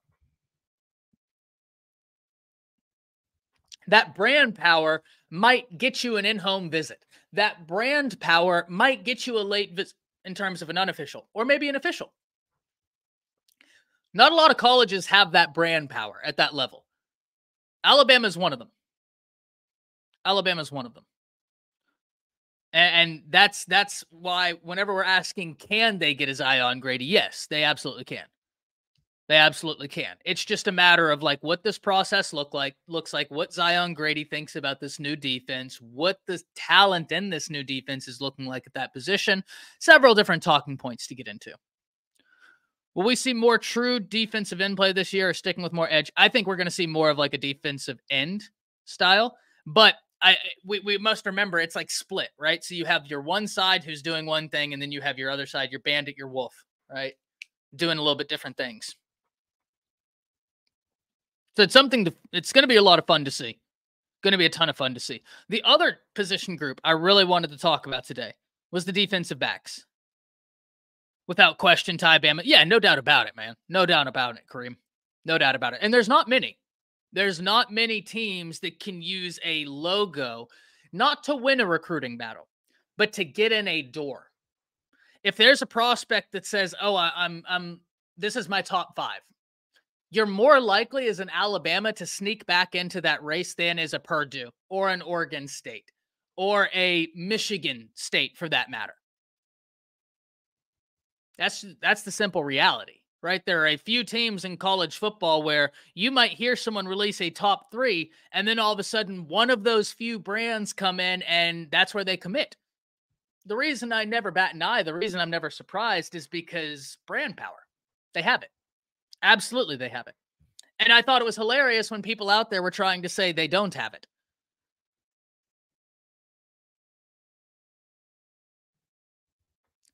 So this is something I'm really interested in watching, is on the recruiting front, what this brand power is able to do. But let's also talk about this defensive back group. Because the defensive back group, I need y'all's help in the undefeated. We've been talking a lot about that being an area where they think we'll do some work in the transfer portal. And I certainly think we might see one addition made. But where I thought before we might see more than one addition made in the transfer portal for a defensive back, I'm not so sure anymore, ladies and gentlemen. I'm not so sure anymore. Yes, you need the depth. Yes, you need the depth.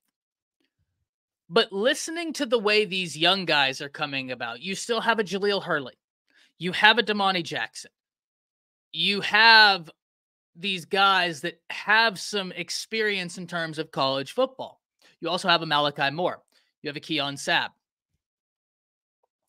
That's interesting to me. Plus all these young guys. Tony Mitchell. I certainly imagine Alabama will make a move in the transfer portal for a defensive back. But where I used to think we could see 2, maybe 3 defensive backs come in via the portal, I don't know if I think that anymore, ladies and gentlemen. I don't know. Louis says, I would really like to take, at the very least, one safety. I get that. I understand that. And this is the hard part, right? Because you now have to balance depth with what you have. And one of the things that Womack was saying that I really like is he's like, hey, we want to give the guys that stayed, we're giving all of our effort to them. Now, I don't think he said that verbatim, but that was the basic theorem of what he said. It was like, hey, we know that we might need some depth, but like, we really, the guys that stayed here, those are the guys that we're really like pushing, working with. Is Red Morgan still playing with the ones? Indeed, Shane. And I don't know that that's a bad thing. From what I have been told, he's not looking like a freshman out there. He's not looking like a freshman. He is looking really promising. Very promising. And he's not alone. You have Xavier Mincy, who's been turning heads. You have Zabian Brown, who's been turning heads. Red Morgan has been turning heads. Jalen Mbakwe. Ladies and gentlemen, I've heard some exciting things about Jalen Mbakwe. About how this coaching staff knew he was talented, knew he was athletic, but they're being blown away at just how athletic he is. Now, Jalen Mbakwe is one of those guys where he's massively going to benefit from singularity. And what I mean when I say singularity isn't necessarily saying like, oh, he won't be a punt returner or a kick returner. He's got that athleticism.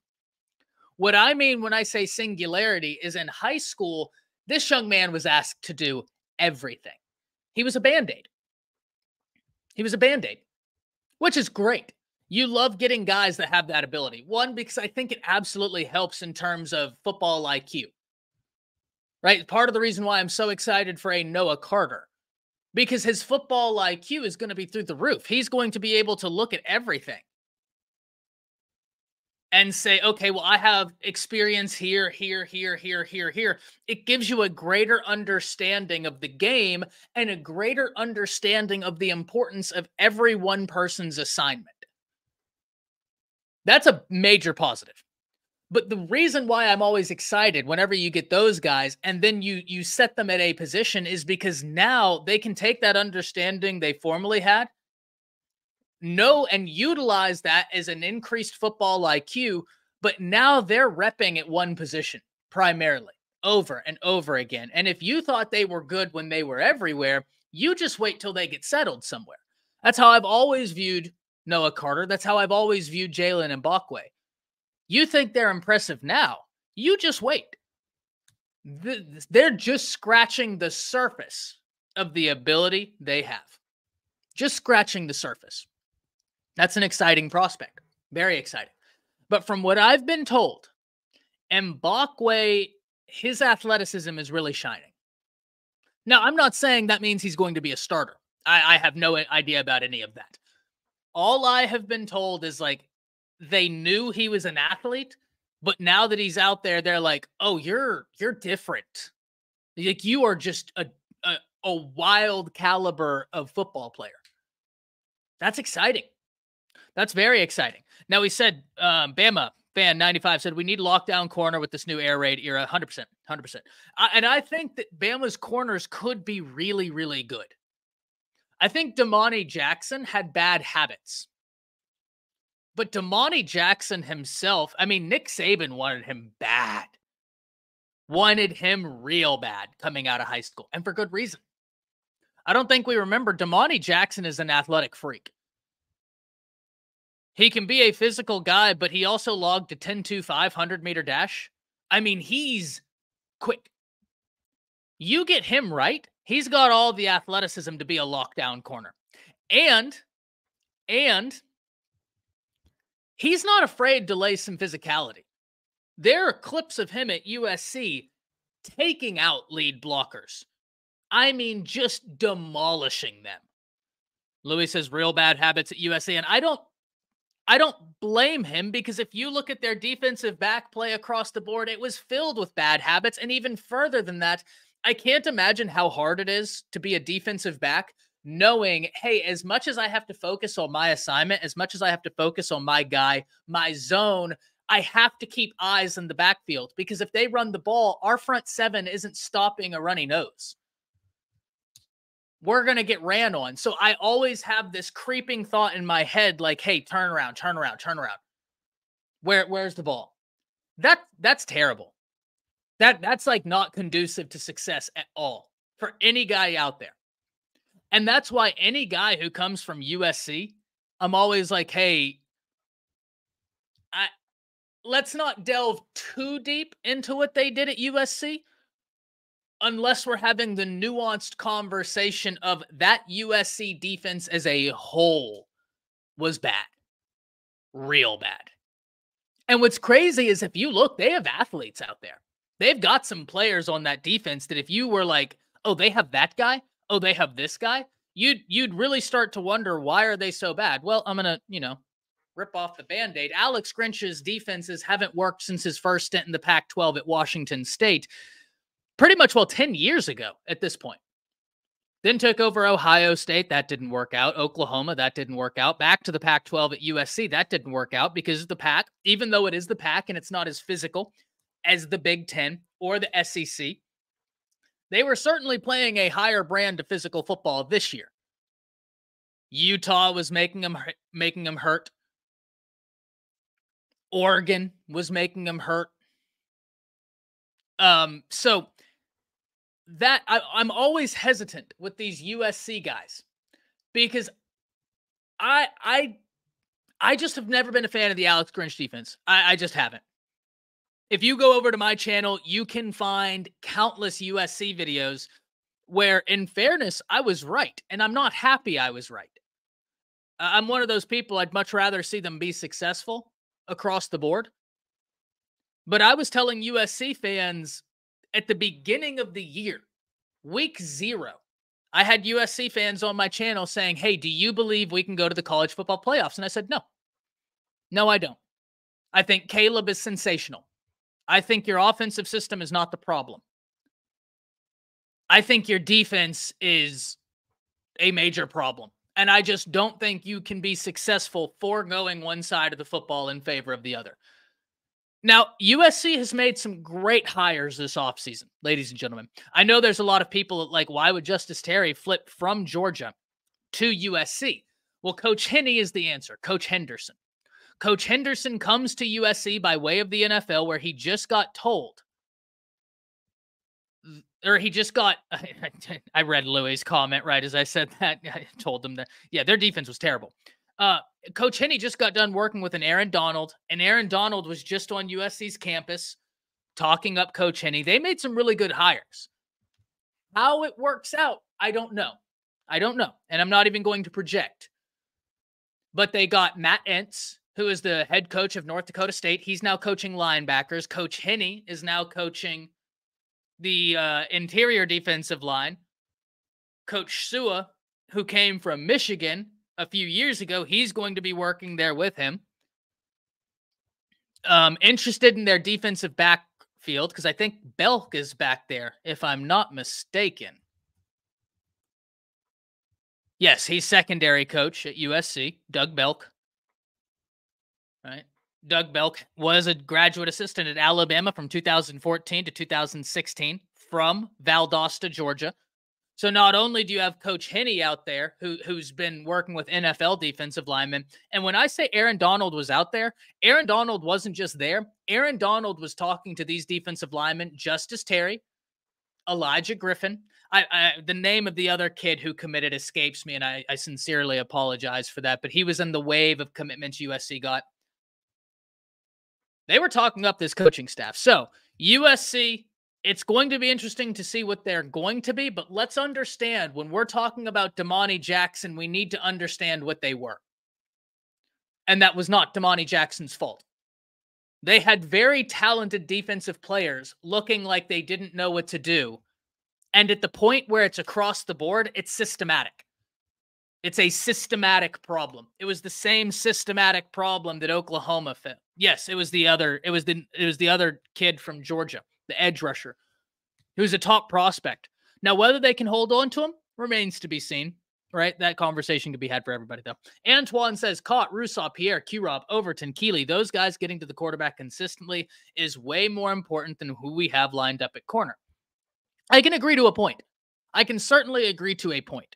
The only thing that I would say to that, Antoine, is these offenses now, we have to remember, even when we had Will Anderson, Will had an incredible season, but offenses are going to be scheming to nullify those guys. Now, when I say nullify, put that in quotations, right? Nullify.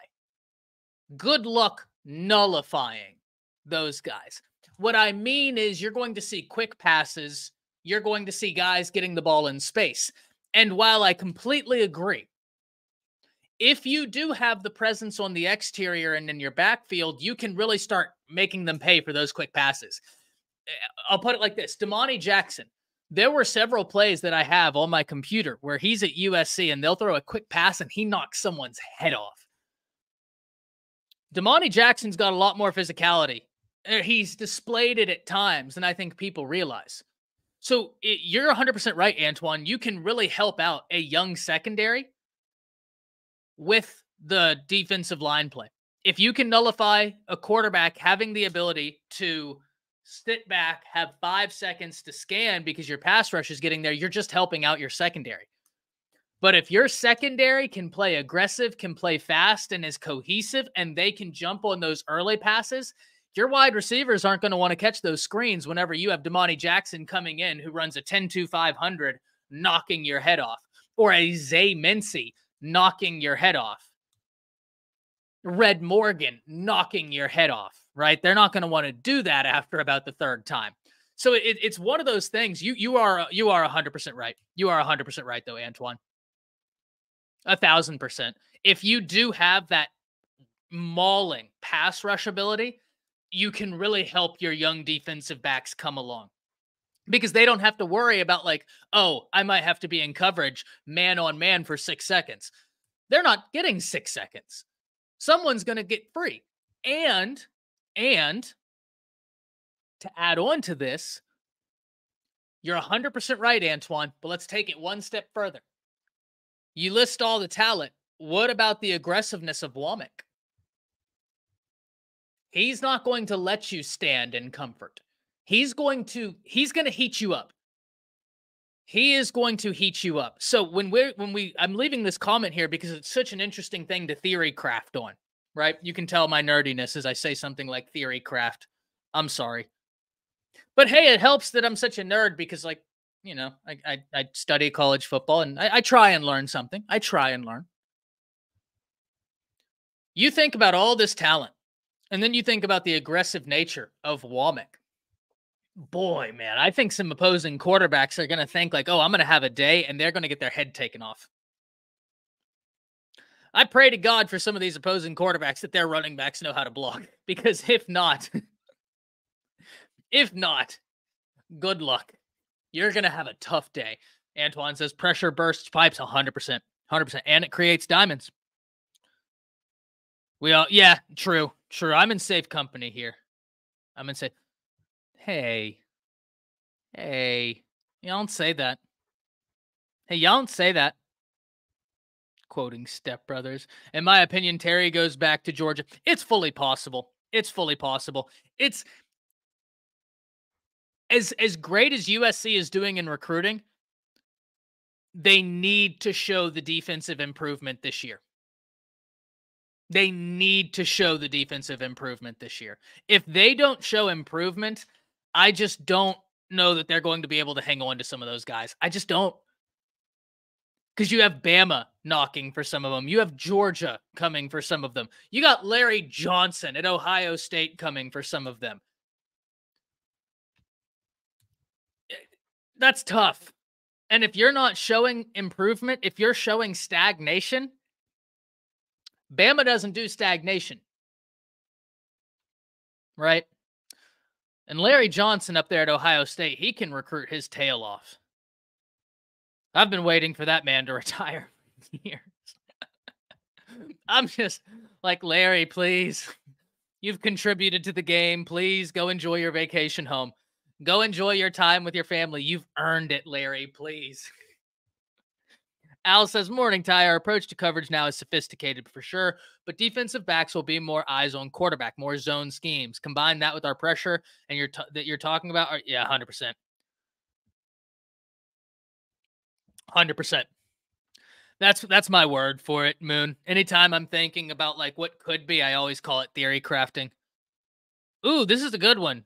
Caleb, let me answer this one here in a bit. Patriot Life says, gifted 5 Bama football on YouTube with Kyle Henderson memberships. Spam those Patriot Life emojis in the chat.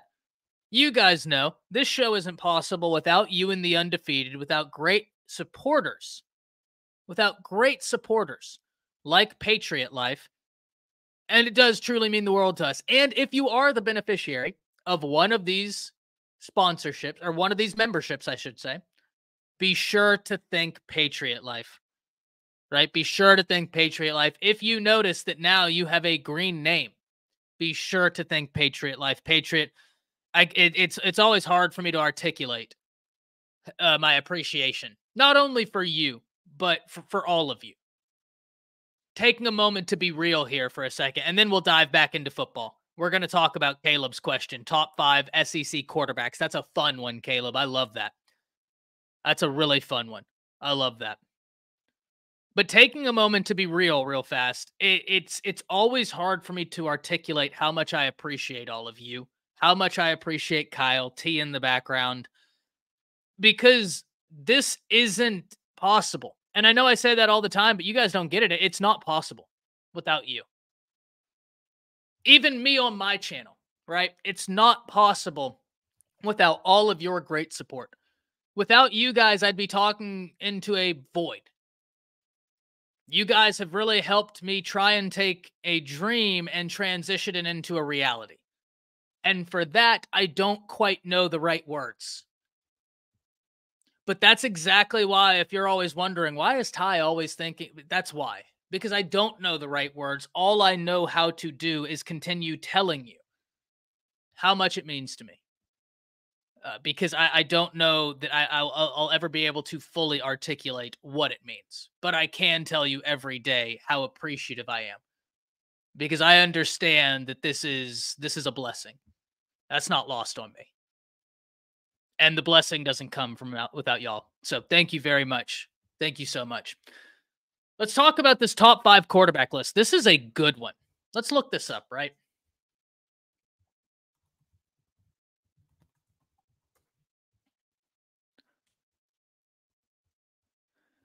So when we look at this, there are going to be some really interesting quarterbacks in the SEC this year.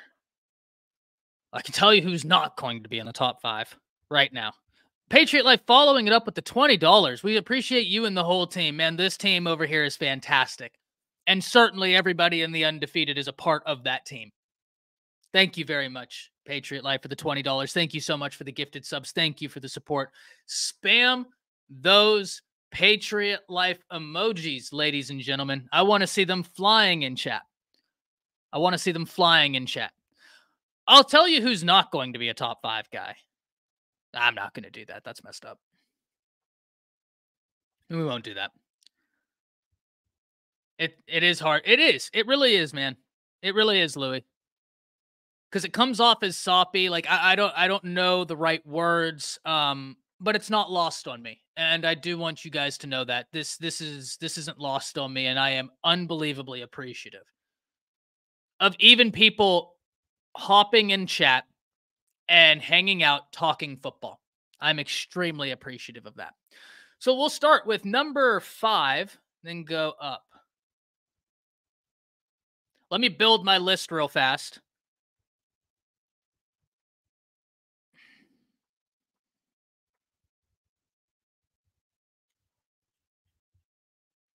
And then we will go into it.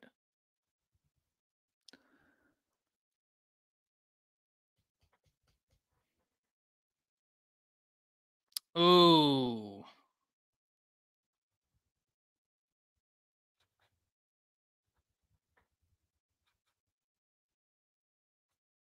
Okay. At number 5. At number 5, we're rolling with Brady Cook. Brady Cook, the reason why I'm rolling with Brady Cook, he's going to have wide receivers around him. That's going to be an offense that attempts to utilize his skill sets, and he has experience. He'll be a senior. That's something I'm really going to be watching. Missouri is a team that far exceeded expectations last year, ladies and gentlemen. Let's remember this when we speak on Missouri. Entering into the year, there were 2 coaches that myself and I think pretty much everybody out there was like, hey, these 2 guys have to have a good year or they're done. It was Drinkwitz at Missouri, and it was Neil Brown. They had to have a great year or they were done. Clint Eastwood, happy to see you. Wendy says, I'm curious what brought back John McNulty to the staff, who has ties to the NFL, Penn, and Notre Dame right after him. What's your take on our chances with him? Wendy, I will get to that question. I'm going to go ahead and star it.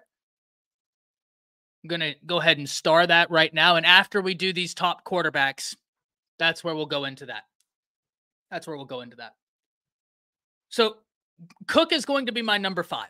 He's got the experience. He returns some wide receivers that he has familiarity at. And I think that's going to be a major contribution to success.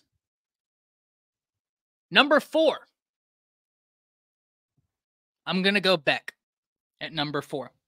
Now, this was tricky for me. Where to put Beck was tricky for me because I don't dislike Beck. Don't get me wrong. I'm not saying he's a world beater. That's not my contention here. But I always respect quarterbacks who understand this is what my assignment is. This is what our system is, and I'm going to play within the system. I really appreciate quarterbacks that understand I'm going to play within the system. I think he'll be better this year because he'll have more time.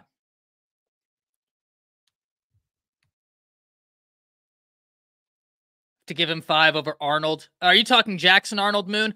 Listen, Jackson Arnold almost made the cut for me, but here's the thing. It's hard for me to give a guy props like a Nico or a Jackson Arnold when I haven't seen them put in a full year of work yet. Now, if you're talking me quarterbacks that I think could shock SEC fans, Jackson Arnold, right? Like that's a name to watch. From Denton Guyer High School, bigger kid, but do not mistake his athleticism. Here at Denton Guyer, he hit 21 miles per hour at 6'2", 225. 1 Elite 11 MVP, 1 Gatorade Player of the Year. He's got so much ability. The only reason Arnold, and I want to let this known, in my list, I'm not listing quarterbacks that haven't had at least 1 year starting experience. Right? Because that would be more theoretical, and that's going to be tough. But Arnold, if you are listing quarterbacks that you believe will be there, I do not mind Jackson Arnold. Ladies and gentlemen, I think he's going to be very good, but I do want the caveat to be known. My list is guys that have at least 1 year starting because it's a little bit easier to go off of that. So if there is an Oklahoma fan in here, first off, I don't have to tell you guys. You guys know how high I am on Jackson Dart. If you're an Oklahoma fan in here, I've never hid that. I've never hid how high I am on Jackson Arnold. That kid is going to be really, really good. OU actually has another quarterback behind him, Malik Hawkins, who's going to be really, really good. Fun. A lot of fun. Number 4, we had Beck, right? So number 5, we have Cook from Missouri. 4, we have Beck. At number 3, we're going Jackson Dart. Reason why is pretty simple. Jackson Dart's very good. He's now with Lane Kiffin. He's been with Lane Kiffin. That continuity will be big for his game. And it's Lane. We can expect his quarterbacks to do something, and Jackson Dart has the ability. So Jackson Dart comes in at number 3 for me. Jackson Dart comes in at number 3 for me. At number 2, we have a newcomer to the SEC, Quinn Ewers. Why do I say Quinn Ewers? Well, ladies and gentlemen, when we look at Quinn Ewers' stats from last season, he improved in a lot of areas that he needed to improve on from 2022. He finished the year with a 69% completion percentage, 3,400 yards, 22 touchdowns to 6 interceptions. Now, that being said, when I say Quinn, this is more of a projection. Because Quinn is one of those guys that if he gets it right, he's really tough to stop. And we know this. We know this as Alabama fans. When Quinn Ewers is on, when he's in his flow state, he's going to drop dimes. The problem is consistency with Quinn Ewers. But ladies and gentlemen, he forewent the NFL draft. He didn't go because he realized I still got things to work on.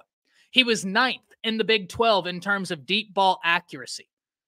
But a lot of the reason that deep ball accuracy wasn't higher is because he doesn't always set his feet.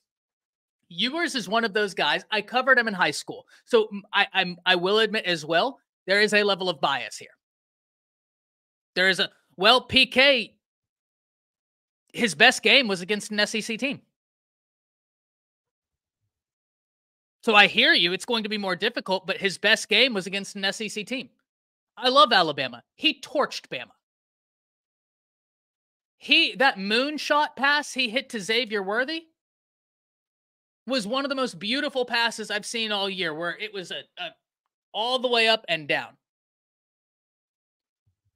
And they had 2 All-American corners, Caleb Downs, Malachi Moore. Like, that secondary for Alabama last year was great. And what we saw is that when Quinn is consistent in his approach, when he's consistent in his footwork, when he's consistent in setting and then burning, turn and burn, he's got all the ability you could want. Now, PK, here's where I do agree with you, though, my man. It's much different doing it one time and then doing it for a whole season.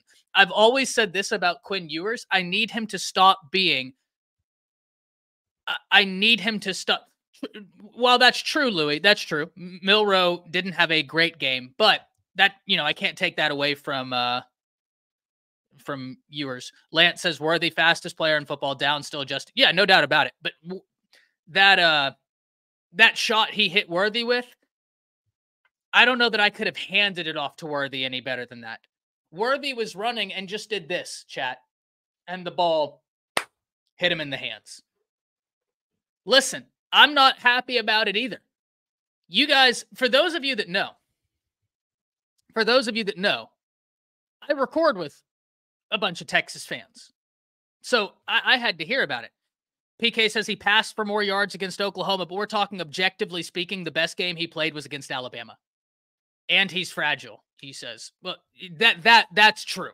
That the last part is true. There's no arguing that. Quinn has got to be consistently healthy. He's got to be consistently healthy. He put it, yeah, I'm not going to lie, man. PK, listen, I'm not happy about it. Go back and watch that game, and I bet you'll come away being like, okay, yeah, he was throwing some dimes. I don't know that it was an easy touchdown, John. Like, that was a moonshot pass that Ewers hit him with. It was a beautiful throw. I'm not happy about it, but that's the facts. That's true. That's true. But he was still putting the ball in a breadbasket. True. This is 100% true, Jermaine. And this is exactly what I said when I was saying Quinn needs to be a full-time employee. He can't be a part-time employee anymore. The reason why I am hard on Quinn Ewers, and you can ask Texas fans, I am hard on Quinn Ewers, is because I know how good he can be. I've covered him since he was in high school. I was with Dave Campbell's Texas football as an intern working at the state championship game where he and the 5-star quarterback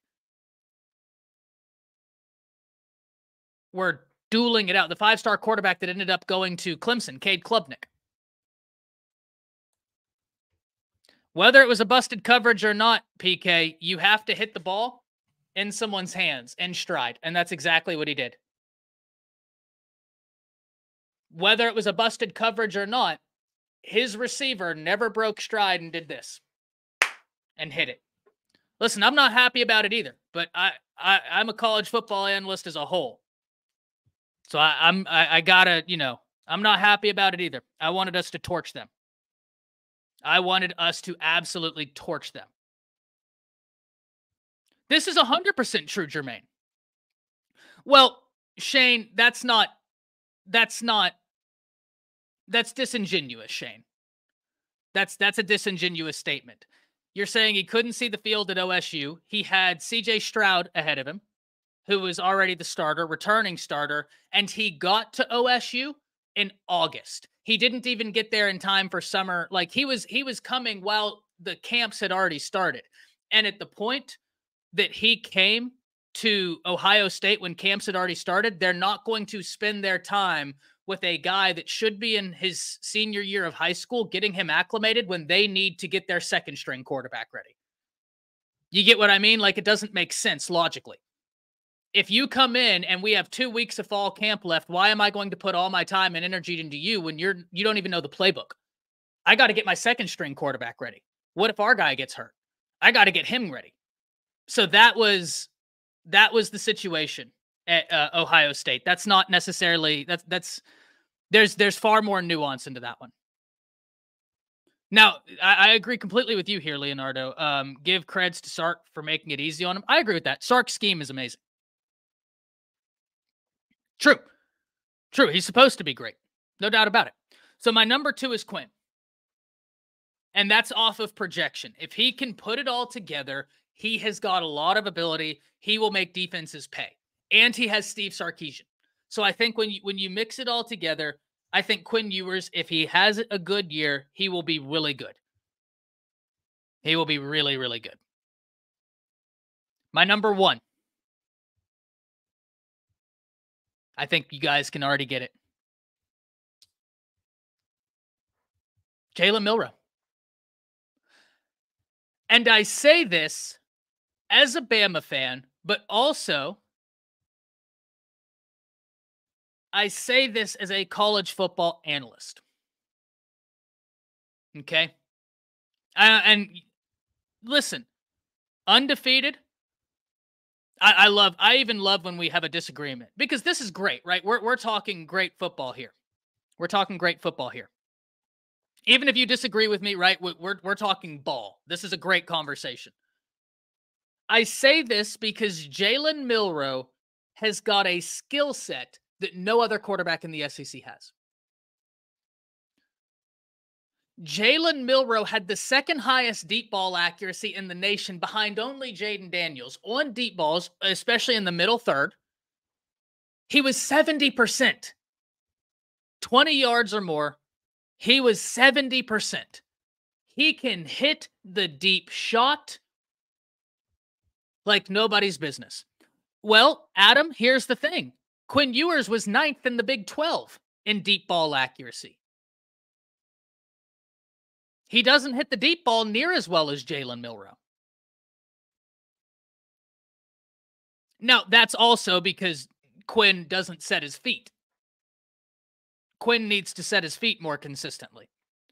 Quinn is one of those dudes that was so supremely gifted in high school, he would just like flick a pass because he was just like, okay, I'm that guy.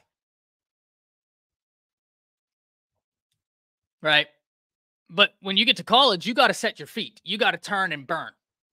You got to do all of that. Jalen Milroe, I think we are vastly underestimating his skill set here. I think we are vastly underestimating his skill set. Adam says Ewers makes better reads. That is also due to having an offensive coach that can help him break down those reads and an offensive philosophy that doesn't make him do a lot of reads. He has an offensive philosophy, Adam, that massively cuts down on how much processing he has to do. Jalen Milroe has not... I'll ask everybody in the Undefeated this. Name me the coach that's worked with Jalen Milroe since he's been at Alabama that's anybody near the level of A.J. Milwee and Steve Sarkisian.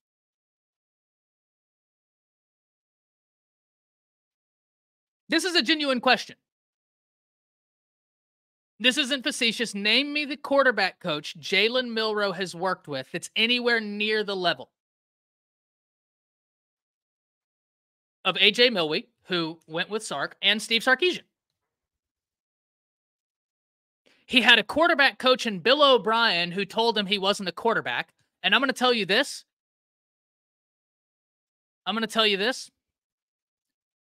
Bill O'Brien didn't try. Bill O'Brien fires me up. You want to get me mad? I'm going to talk about Bill O'Brien. Bill O'Brien, it's your job as a mentor to teach and mentor this young man. And you turned your back on him. Like, what are we doing? That's your job, to be a leader of young men, and you turned your back on him.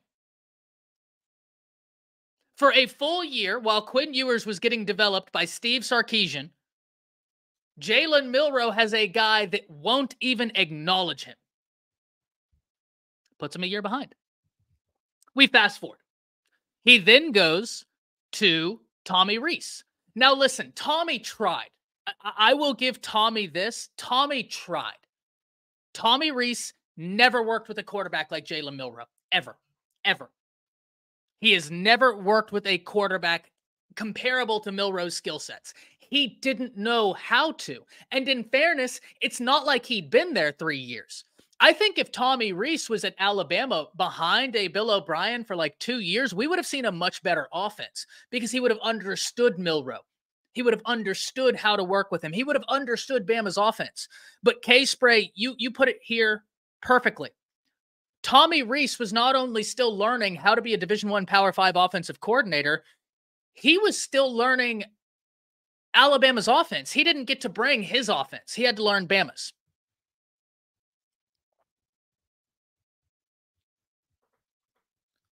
And so, Shane, I do agree. Rees was lost. Now, I don't necessarily fault Rees for that. That's why you'll kind of always see me defend Rees at a certain level. And that's not to say he's abstained from blame. That's not my point. That's not my point. I'm not saying he doesn't deserve any blame. That's not what I'm arguing here. My point is I do think with Rees, there is a nuanced conversation.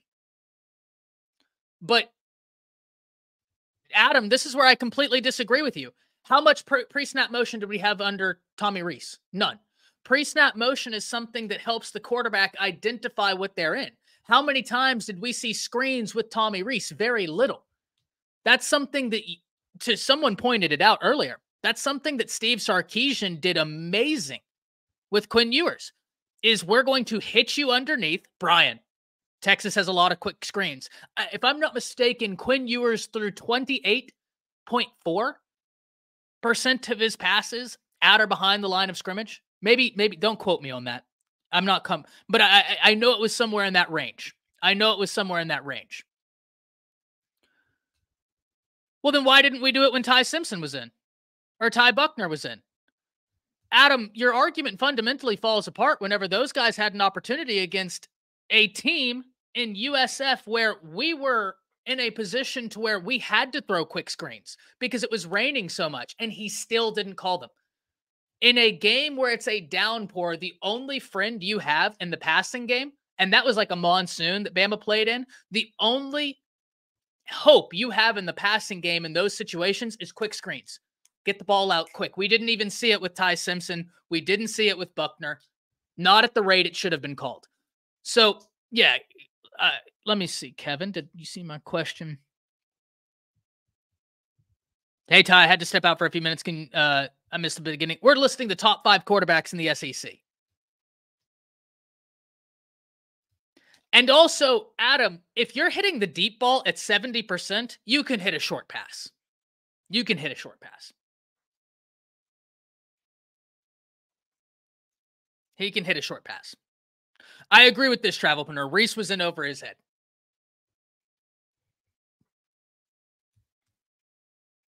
So, we didn't run pre-snap motion, which would help him identify what a defense is doing. We didn't run quick screens. We didn't run running back screens. Our offense wasn't creative. And if you're a young quarterback, this is what I think like you guys hit so aptly on is like with Quinn Ewers, he has Sark. Sark's going to make the game easy for him. Sark is going to have foundational play calling where things build upon each other. I might call a screen, a screen, a screen, and then I'm going to hit you over top. Why? Because I've gotten your whole defense to sink forward. It wasn't the first screen I called wasn't about getting a first down. Maybe the second screen I called, it's not about getting a first down. I'm calling these screens to lay the foundation, to plant the seed in your head. Come up. This is what we want to do. And then I'm going to hit you over top. Brilliant analysis of this. Mac Jones, whenever he had Steve Sarkisian. Right? Mac Jones, whenever we had Steve Sarkisian. Do y'all remember those little screens we would run to Devontae Smith or Waddle? And then we would run them. We would run them. We would run them. And after about the 4th or 5th one, they would do a fake screen where Devontae Smith looked like he was going to block for the guy behind him, and he would just shed the guy and burn. Well, the safety was already in a full sprint to get to the guy behind Devontae Smith because the foundational play calling, we had laid the foundation. We had planted the seed. We inceptioned them. It's like Inception. You planted the seed. That was one of my favorite plays with Devontae Smith. Is these screens that we would run with Mac Jones and Steve Sarkisian where it was quick, quick, quick. And then on the 4th one, it's not a screen. It looks like a screen because it's the same foundation. It's the same setup, but he's going to fake the block, shed it, and it's easy to shed that block because the guy's wanting to get to the receiver behind you. So you shed that. The safety's full screaming down, and Devontae Smith is over their head. Touchdown. Easy. Easy money. That's foundational play calling. That's brilliance. Simplicity is the key to brilliance. And we didn't have that. We did not have that last year. Simplicity is the key to brilliance. Foundational play calling is a thing of beauty. We didn't have it. Now we have Kalen DeBoer. Now we have Kalen DeBoer. Well, Adam, I can tell you why Ewers struggled. He didn't set his feet. That's not on Steve Sarkisian. That's not on Steve Sarkisian. Quinn Ewers has such a phenomenally gifted arm that he got away with doing things the wrong way in high school. He didn't have to have perfect footwork. He didn't have to go through things because he had an arm that's blessed and he could just, boom, hit him.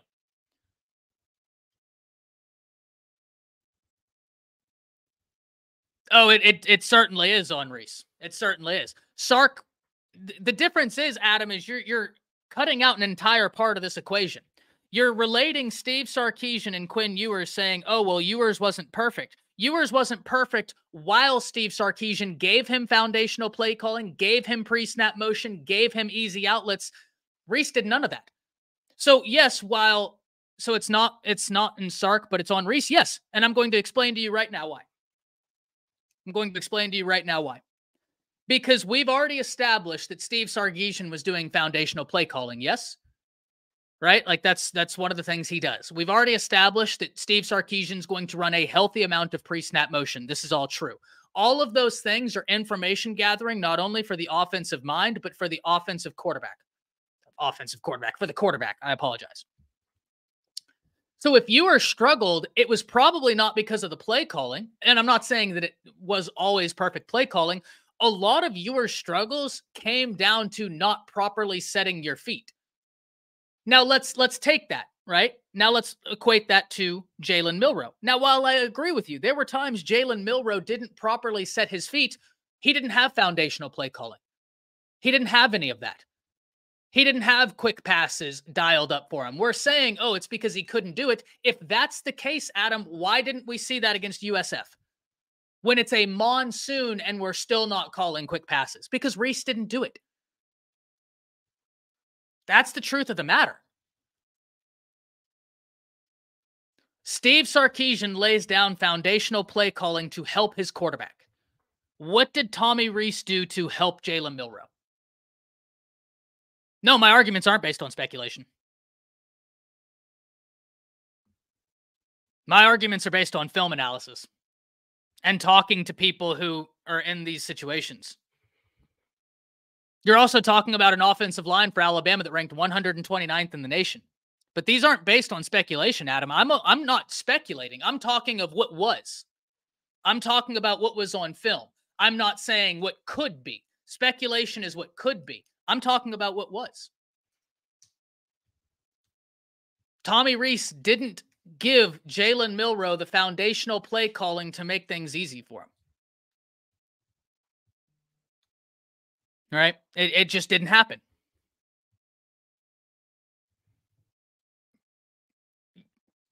You look at the Michigan game. I have the all 22 of the Michigan game. That's what I'm saying, Adam. I'm watching all 22. And these arguments I'm making are from people that work with quarterbacks. I was on a phone call yesterday with a college football quarterback trainer who also trains MLB players. This was the conversation we were having. So this isn't just my analysis.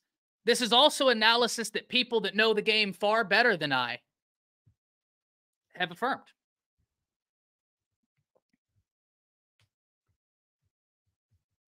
Right? This is not just my analysis. Now, going through my top 5 list. Oh, it is a great debate. It is a great debate. And it's all love, Adam. It's all love. It's all love. And guys, I don't think that Adam hates Milroe. You can have disagreements and that's fine, right? Families disagree. We're talking ball. Everything is respectful right now. Everything is pure analysis. This is a great conversation.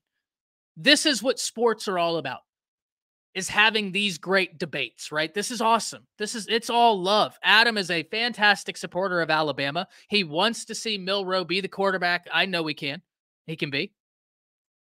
This is all love. This is all love. This is us talking football. Caleb says, all list mine. 1 Beck, 2 Ewers, 3 Dart, 4 Milroe, 5 Cook. Arnold and Tennessee quarterback are right there. I can't wait to see Nico. I can't wait to see Jackson Arnold.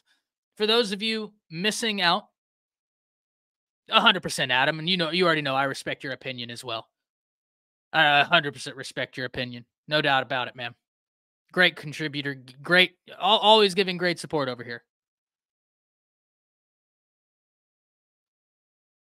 Adam is critical. There's a difference in hate and critical. Okay? And that's it. It might seem like a fine line. And the reason it seems like a fine line, Adam, has nothing to do with you. It's because we live in a society of haters. Right? It's like we have so many haters in society that now critical questions can come off as just like hating when that might not be the intent. But because we just have like so many people who just like, So it's all love, man. It's all love. This is great. You guys know I love football debates. It's all love. My top 5. I have Milroe number 1. 2, I'm going Quinn Ewers. 3, I'm going Jackson Dart. 4, I'm going Carson Beck. 5, I'm going Cook. Only reason why you don't see Nico, only reason why you don't see a Jackson Arnold is because that would be projection. And though I think they're going to be really fun, I wanted to do these 3 right here. Certified Hater says, hot take with Milroe with Sark beats Michigan. Hot take. Alabama with an offensive line that ranks from 50 to 80 beats Michigan. How wild is that to think about, ladies and gentlemen? How wild is that to think about? That a middle-of-the-pack offensive line a middle of the pack offensive line would have won the national championship last year. I truly believe that. I truly believe that. Now, that being said, hats off to Michigan. You went out there and got it done. As much as it hurts me to admit it, I hate admitting it because I know how close we were. I know the deficiencies in that game. Shout out to Michigan, man. You won it. You won it. Y'all get bragging rights for the year. It is what it is. Congratulations on the season. But dang it, is that a frustrating one, man. Easily, in my opinion, one of the more frustrating losses I've seen an Alabama team incur under Nick Saban. Easily one of the more frustrating losses. But they went on to win the national championship. Hats off to them. I'm one of those people, though, chat, undefeated. If Bama's going to lose, I want it to be to the national champion, right? Because at least I want the argument when people are like, oh, Bama wasn't that good. I can look at them and be like, well, who'd you lose to? Who'd you lose to? Because Bama got beat by the team that ended up bringing home the hardware, and your team was sitting at home watching. They didn't even make it to the dance. So we're not the same. We're not the same. Not all losses are created equal. Yes, I understand wins are wins, losses are losses. It's a lot different beating Georgia by 45 than beating New Mexico State by 3. It's a lot different losing to Michigan by 2 than it is losing to UConn football by 30. Not all wins are created equal. Not all losses are created equal. Remember that. At the end of the day, a win is a win and a loss is a loss. But there's nuance and context in those conversations. Yeah, 100%. 100%. Oh, I agree with this, Brian. I think the blame is more spread out than simply offense. You had it. If we don't bust a coverage, it doesn't even go into overtime. If Bama doesn't bust a coverage, they get the 4th down stop, they ice the clock, game, set, match, they move forward to play Washington in the national championship.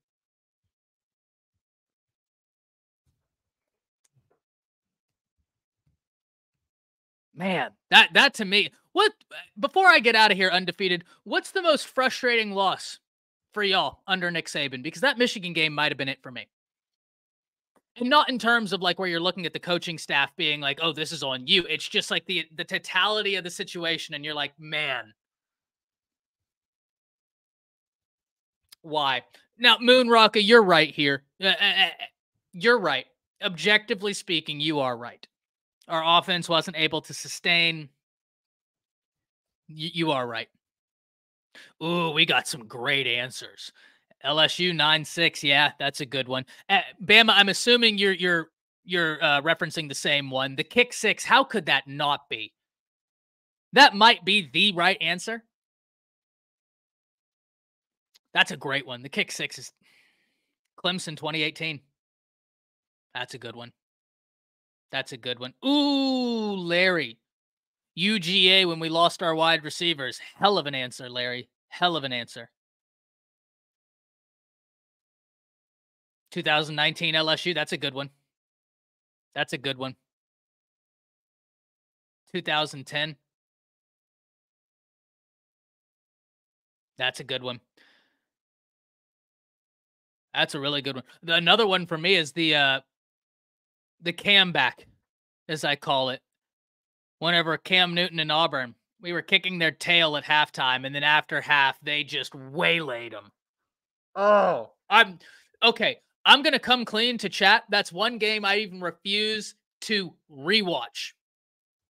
I refuse to rewatch that game. I've never rewatched it.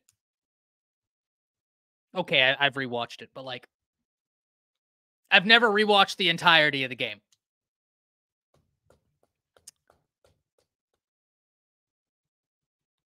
That's a frustrating one for me. This is a brutal segment. Hey, this is the thing, though. We as Alabama fans, it's a little bit different, right? Because we can only point to a few games out there. For the rest of college football, Moon, this is their reality.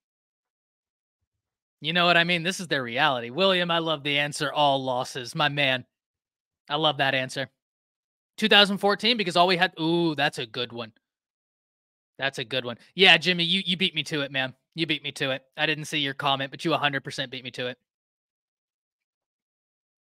That's a bad one. That's a bad one. Wendy, I am so sorry. I got into that quarterback conversation. This will be what we end our segment on. Zoller's announcement today, chance, yes or no? I don't know that an offer was extended, Wendy. I don't know that at least a committable offer was extended because I think they might want more time to evaluate. So I would imagine that he does not pick Alabama. I would imagine that it won't be Alabama. I love Zoller's game, but I don't know if he got a committable offer. I've heard conflicting reports on that. So don't take that from me. Look into it. I've heard conflicting reports.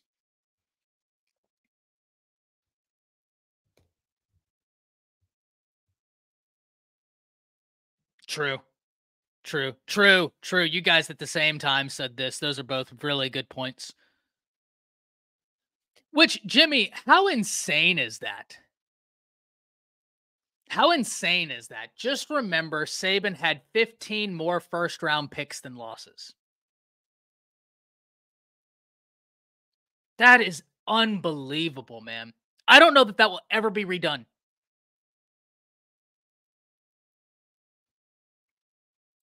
Like, genuinely, that is an unbelievable achievement. How about, ooh, this is a good one. How about best win? Ooh, that's a good one. Do you know what? I think that the game where Tua came in at halftime, 2nd and 26, that's an amazing moment. An amazing moment for me. I wasn't born then, Hacker. 92 Miami. I wasn't born yet.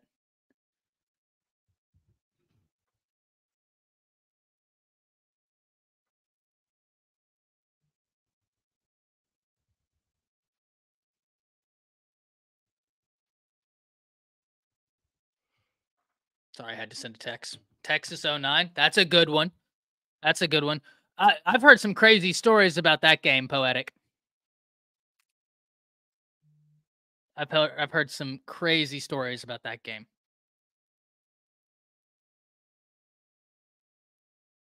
And then the following year with Jalen, that's going to be a Disney movie, right? I mean, that's what we're talking about. I also love, now this isn't a game, but one of my favorite sequences is Bama versus Clemson, where Nick Saban comes out of halftime with the onside kick. And when they get it, Nick Saban's face, man. Nick Saban's face looking across the field at Dabo Swinney and smiling at him, letting him know, like, yeah, I got you there. You didn't expect that, did you? It's not only the onside kick, but it was Nick's reaction, looking at Dabo and being like, I got you there, huh? You didn't think I'd do that one, did you?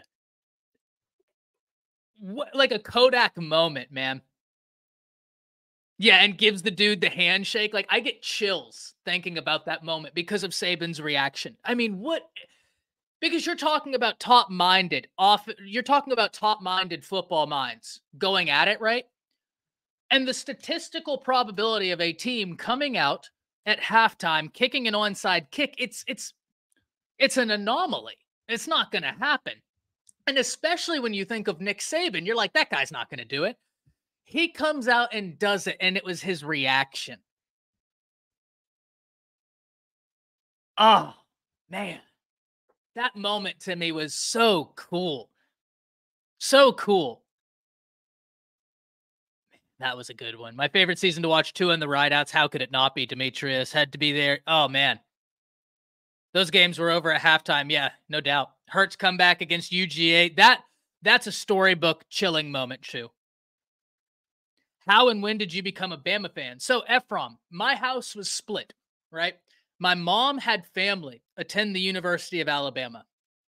And my dad like I said, he was an assistant professor at UConn. My dad has a crazy story, right? He graduated from Cornell, went to be an assistant professor at UConn, working his way up to be a professor, decided that he didn't like that and he wanted to be like a horse trainer.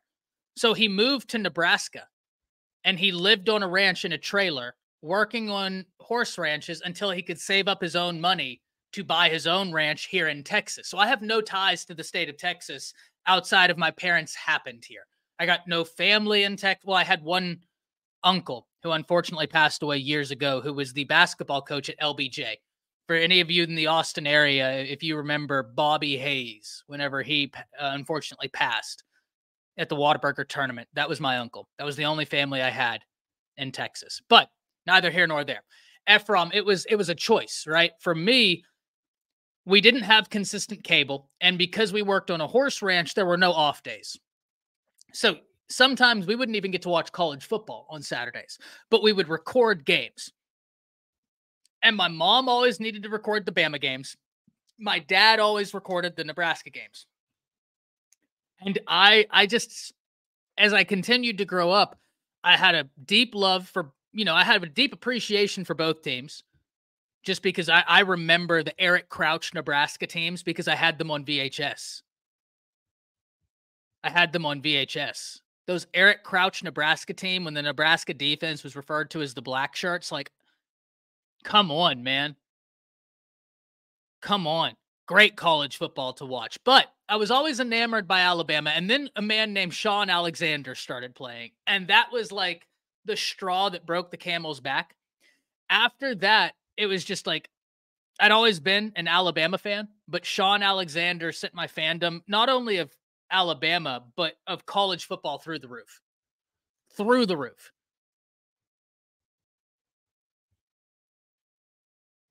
Right? I loved watching him play. Like, it was just unbelievable watching him play football. Sent my fandom of college football into an entirely new era, made me love running back play. I mean, for the longest time, I was obsessed with running back play. That's what I would just like hone in on. Anytime I'd go to my school in Gainesville, I'd get on the computer and I'd start looking up when the teacher wasn't looking running back stats because, man, Sean Alexander just took my love of college football to a new level. But Ephraim, when I was in high school, I actually was all set to go to Alabama, right? That's why I have those are the Cotton Bowl. Oh, okay. Here we go. This was my visit. Let's see if this will.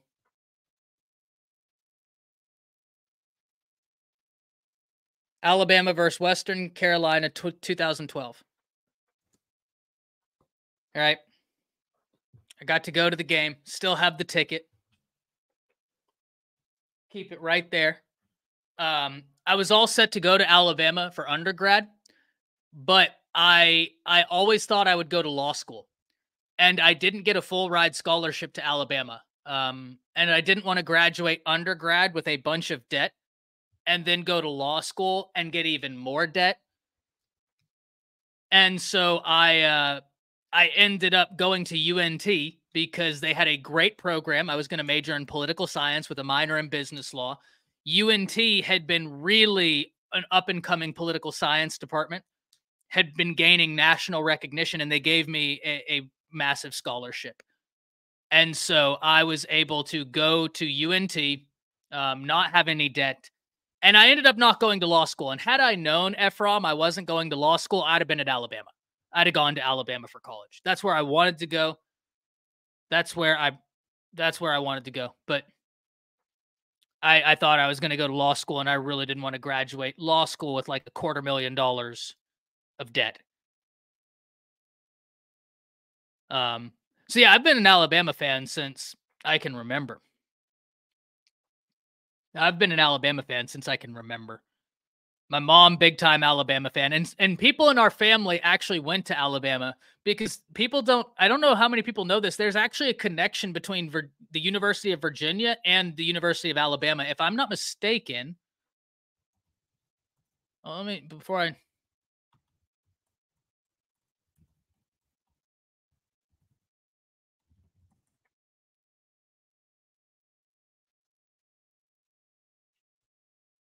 If I'm not mistaken, when I took my visit to the University of Alabama, they were telling us about how there is like some weird historic connection.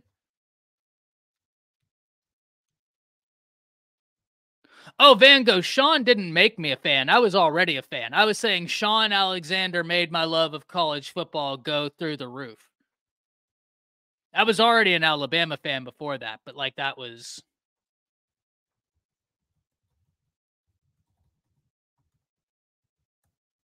Let me see if I can remember which season it was where it was just like... It was in 99 because I remember watching them on VHS. I remember watching them on VHS. You got to remember, I was 5 years old at the time. But, like, I remember even watching it in the 2000s, the VHS. That's how I'd watch college football. And I'd go back and rewatch old games on VHS because we had a closet full of VHS tapes of college football games. Like riding horses all day. He wouldn't get done. He'd go out to the barn at sometimes 4 o'clock in the morning. He wouldn't come back into the house until 7 o'clock at night.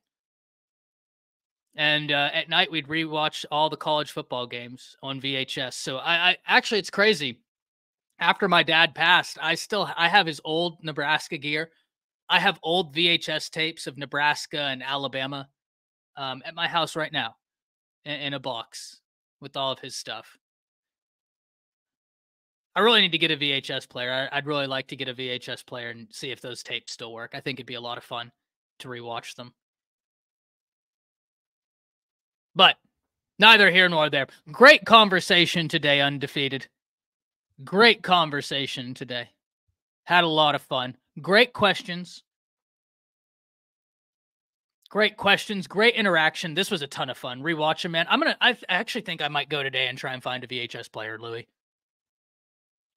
Because I'd love to rewatch those games. Oh, that's life, man. That's life. But it'd be a lot of fun to rewatch those games. It'd be so much fun. Anyways, neither here nor there. Undefeated, y'all have been fantastic. Unfortunately, I am your last morning segment. Louis, that's awful, man. That's awful. I'm so sorry to hear that. A parent should never lose their child. That's awful. It's one thing being a child losing a parent, right? Like, that's the natural order of things. But the opposite is far more heartbreaking. And I'm really sorry to hear that. But you already know, man, the Undefeated is here for you. You ever need to talk? I'm sure any of these great people in the Undefeated would love nothing more than to support one of their own. Remember what I said, guys. When someone falls, we pick them back up. We set the standard. We set the standard. Not on the football field. The football team will set the standard on the football field. That's what they do. We set the standard as fans and as a community and as family for one another. That's the standard we set. And you guys are unbelievable at that.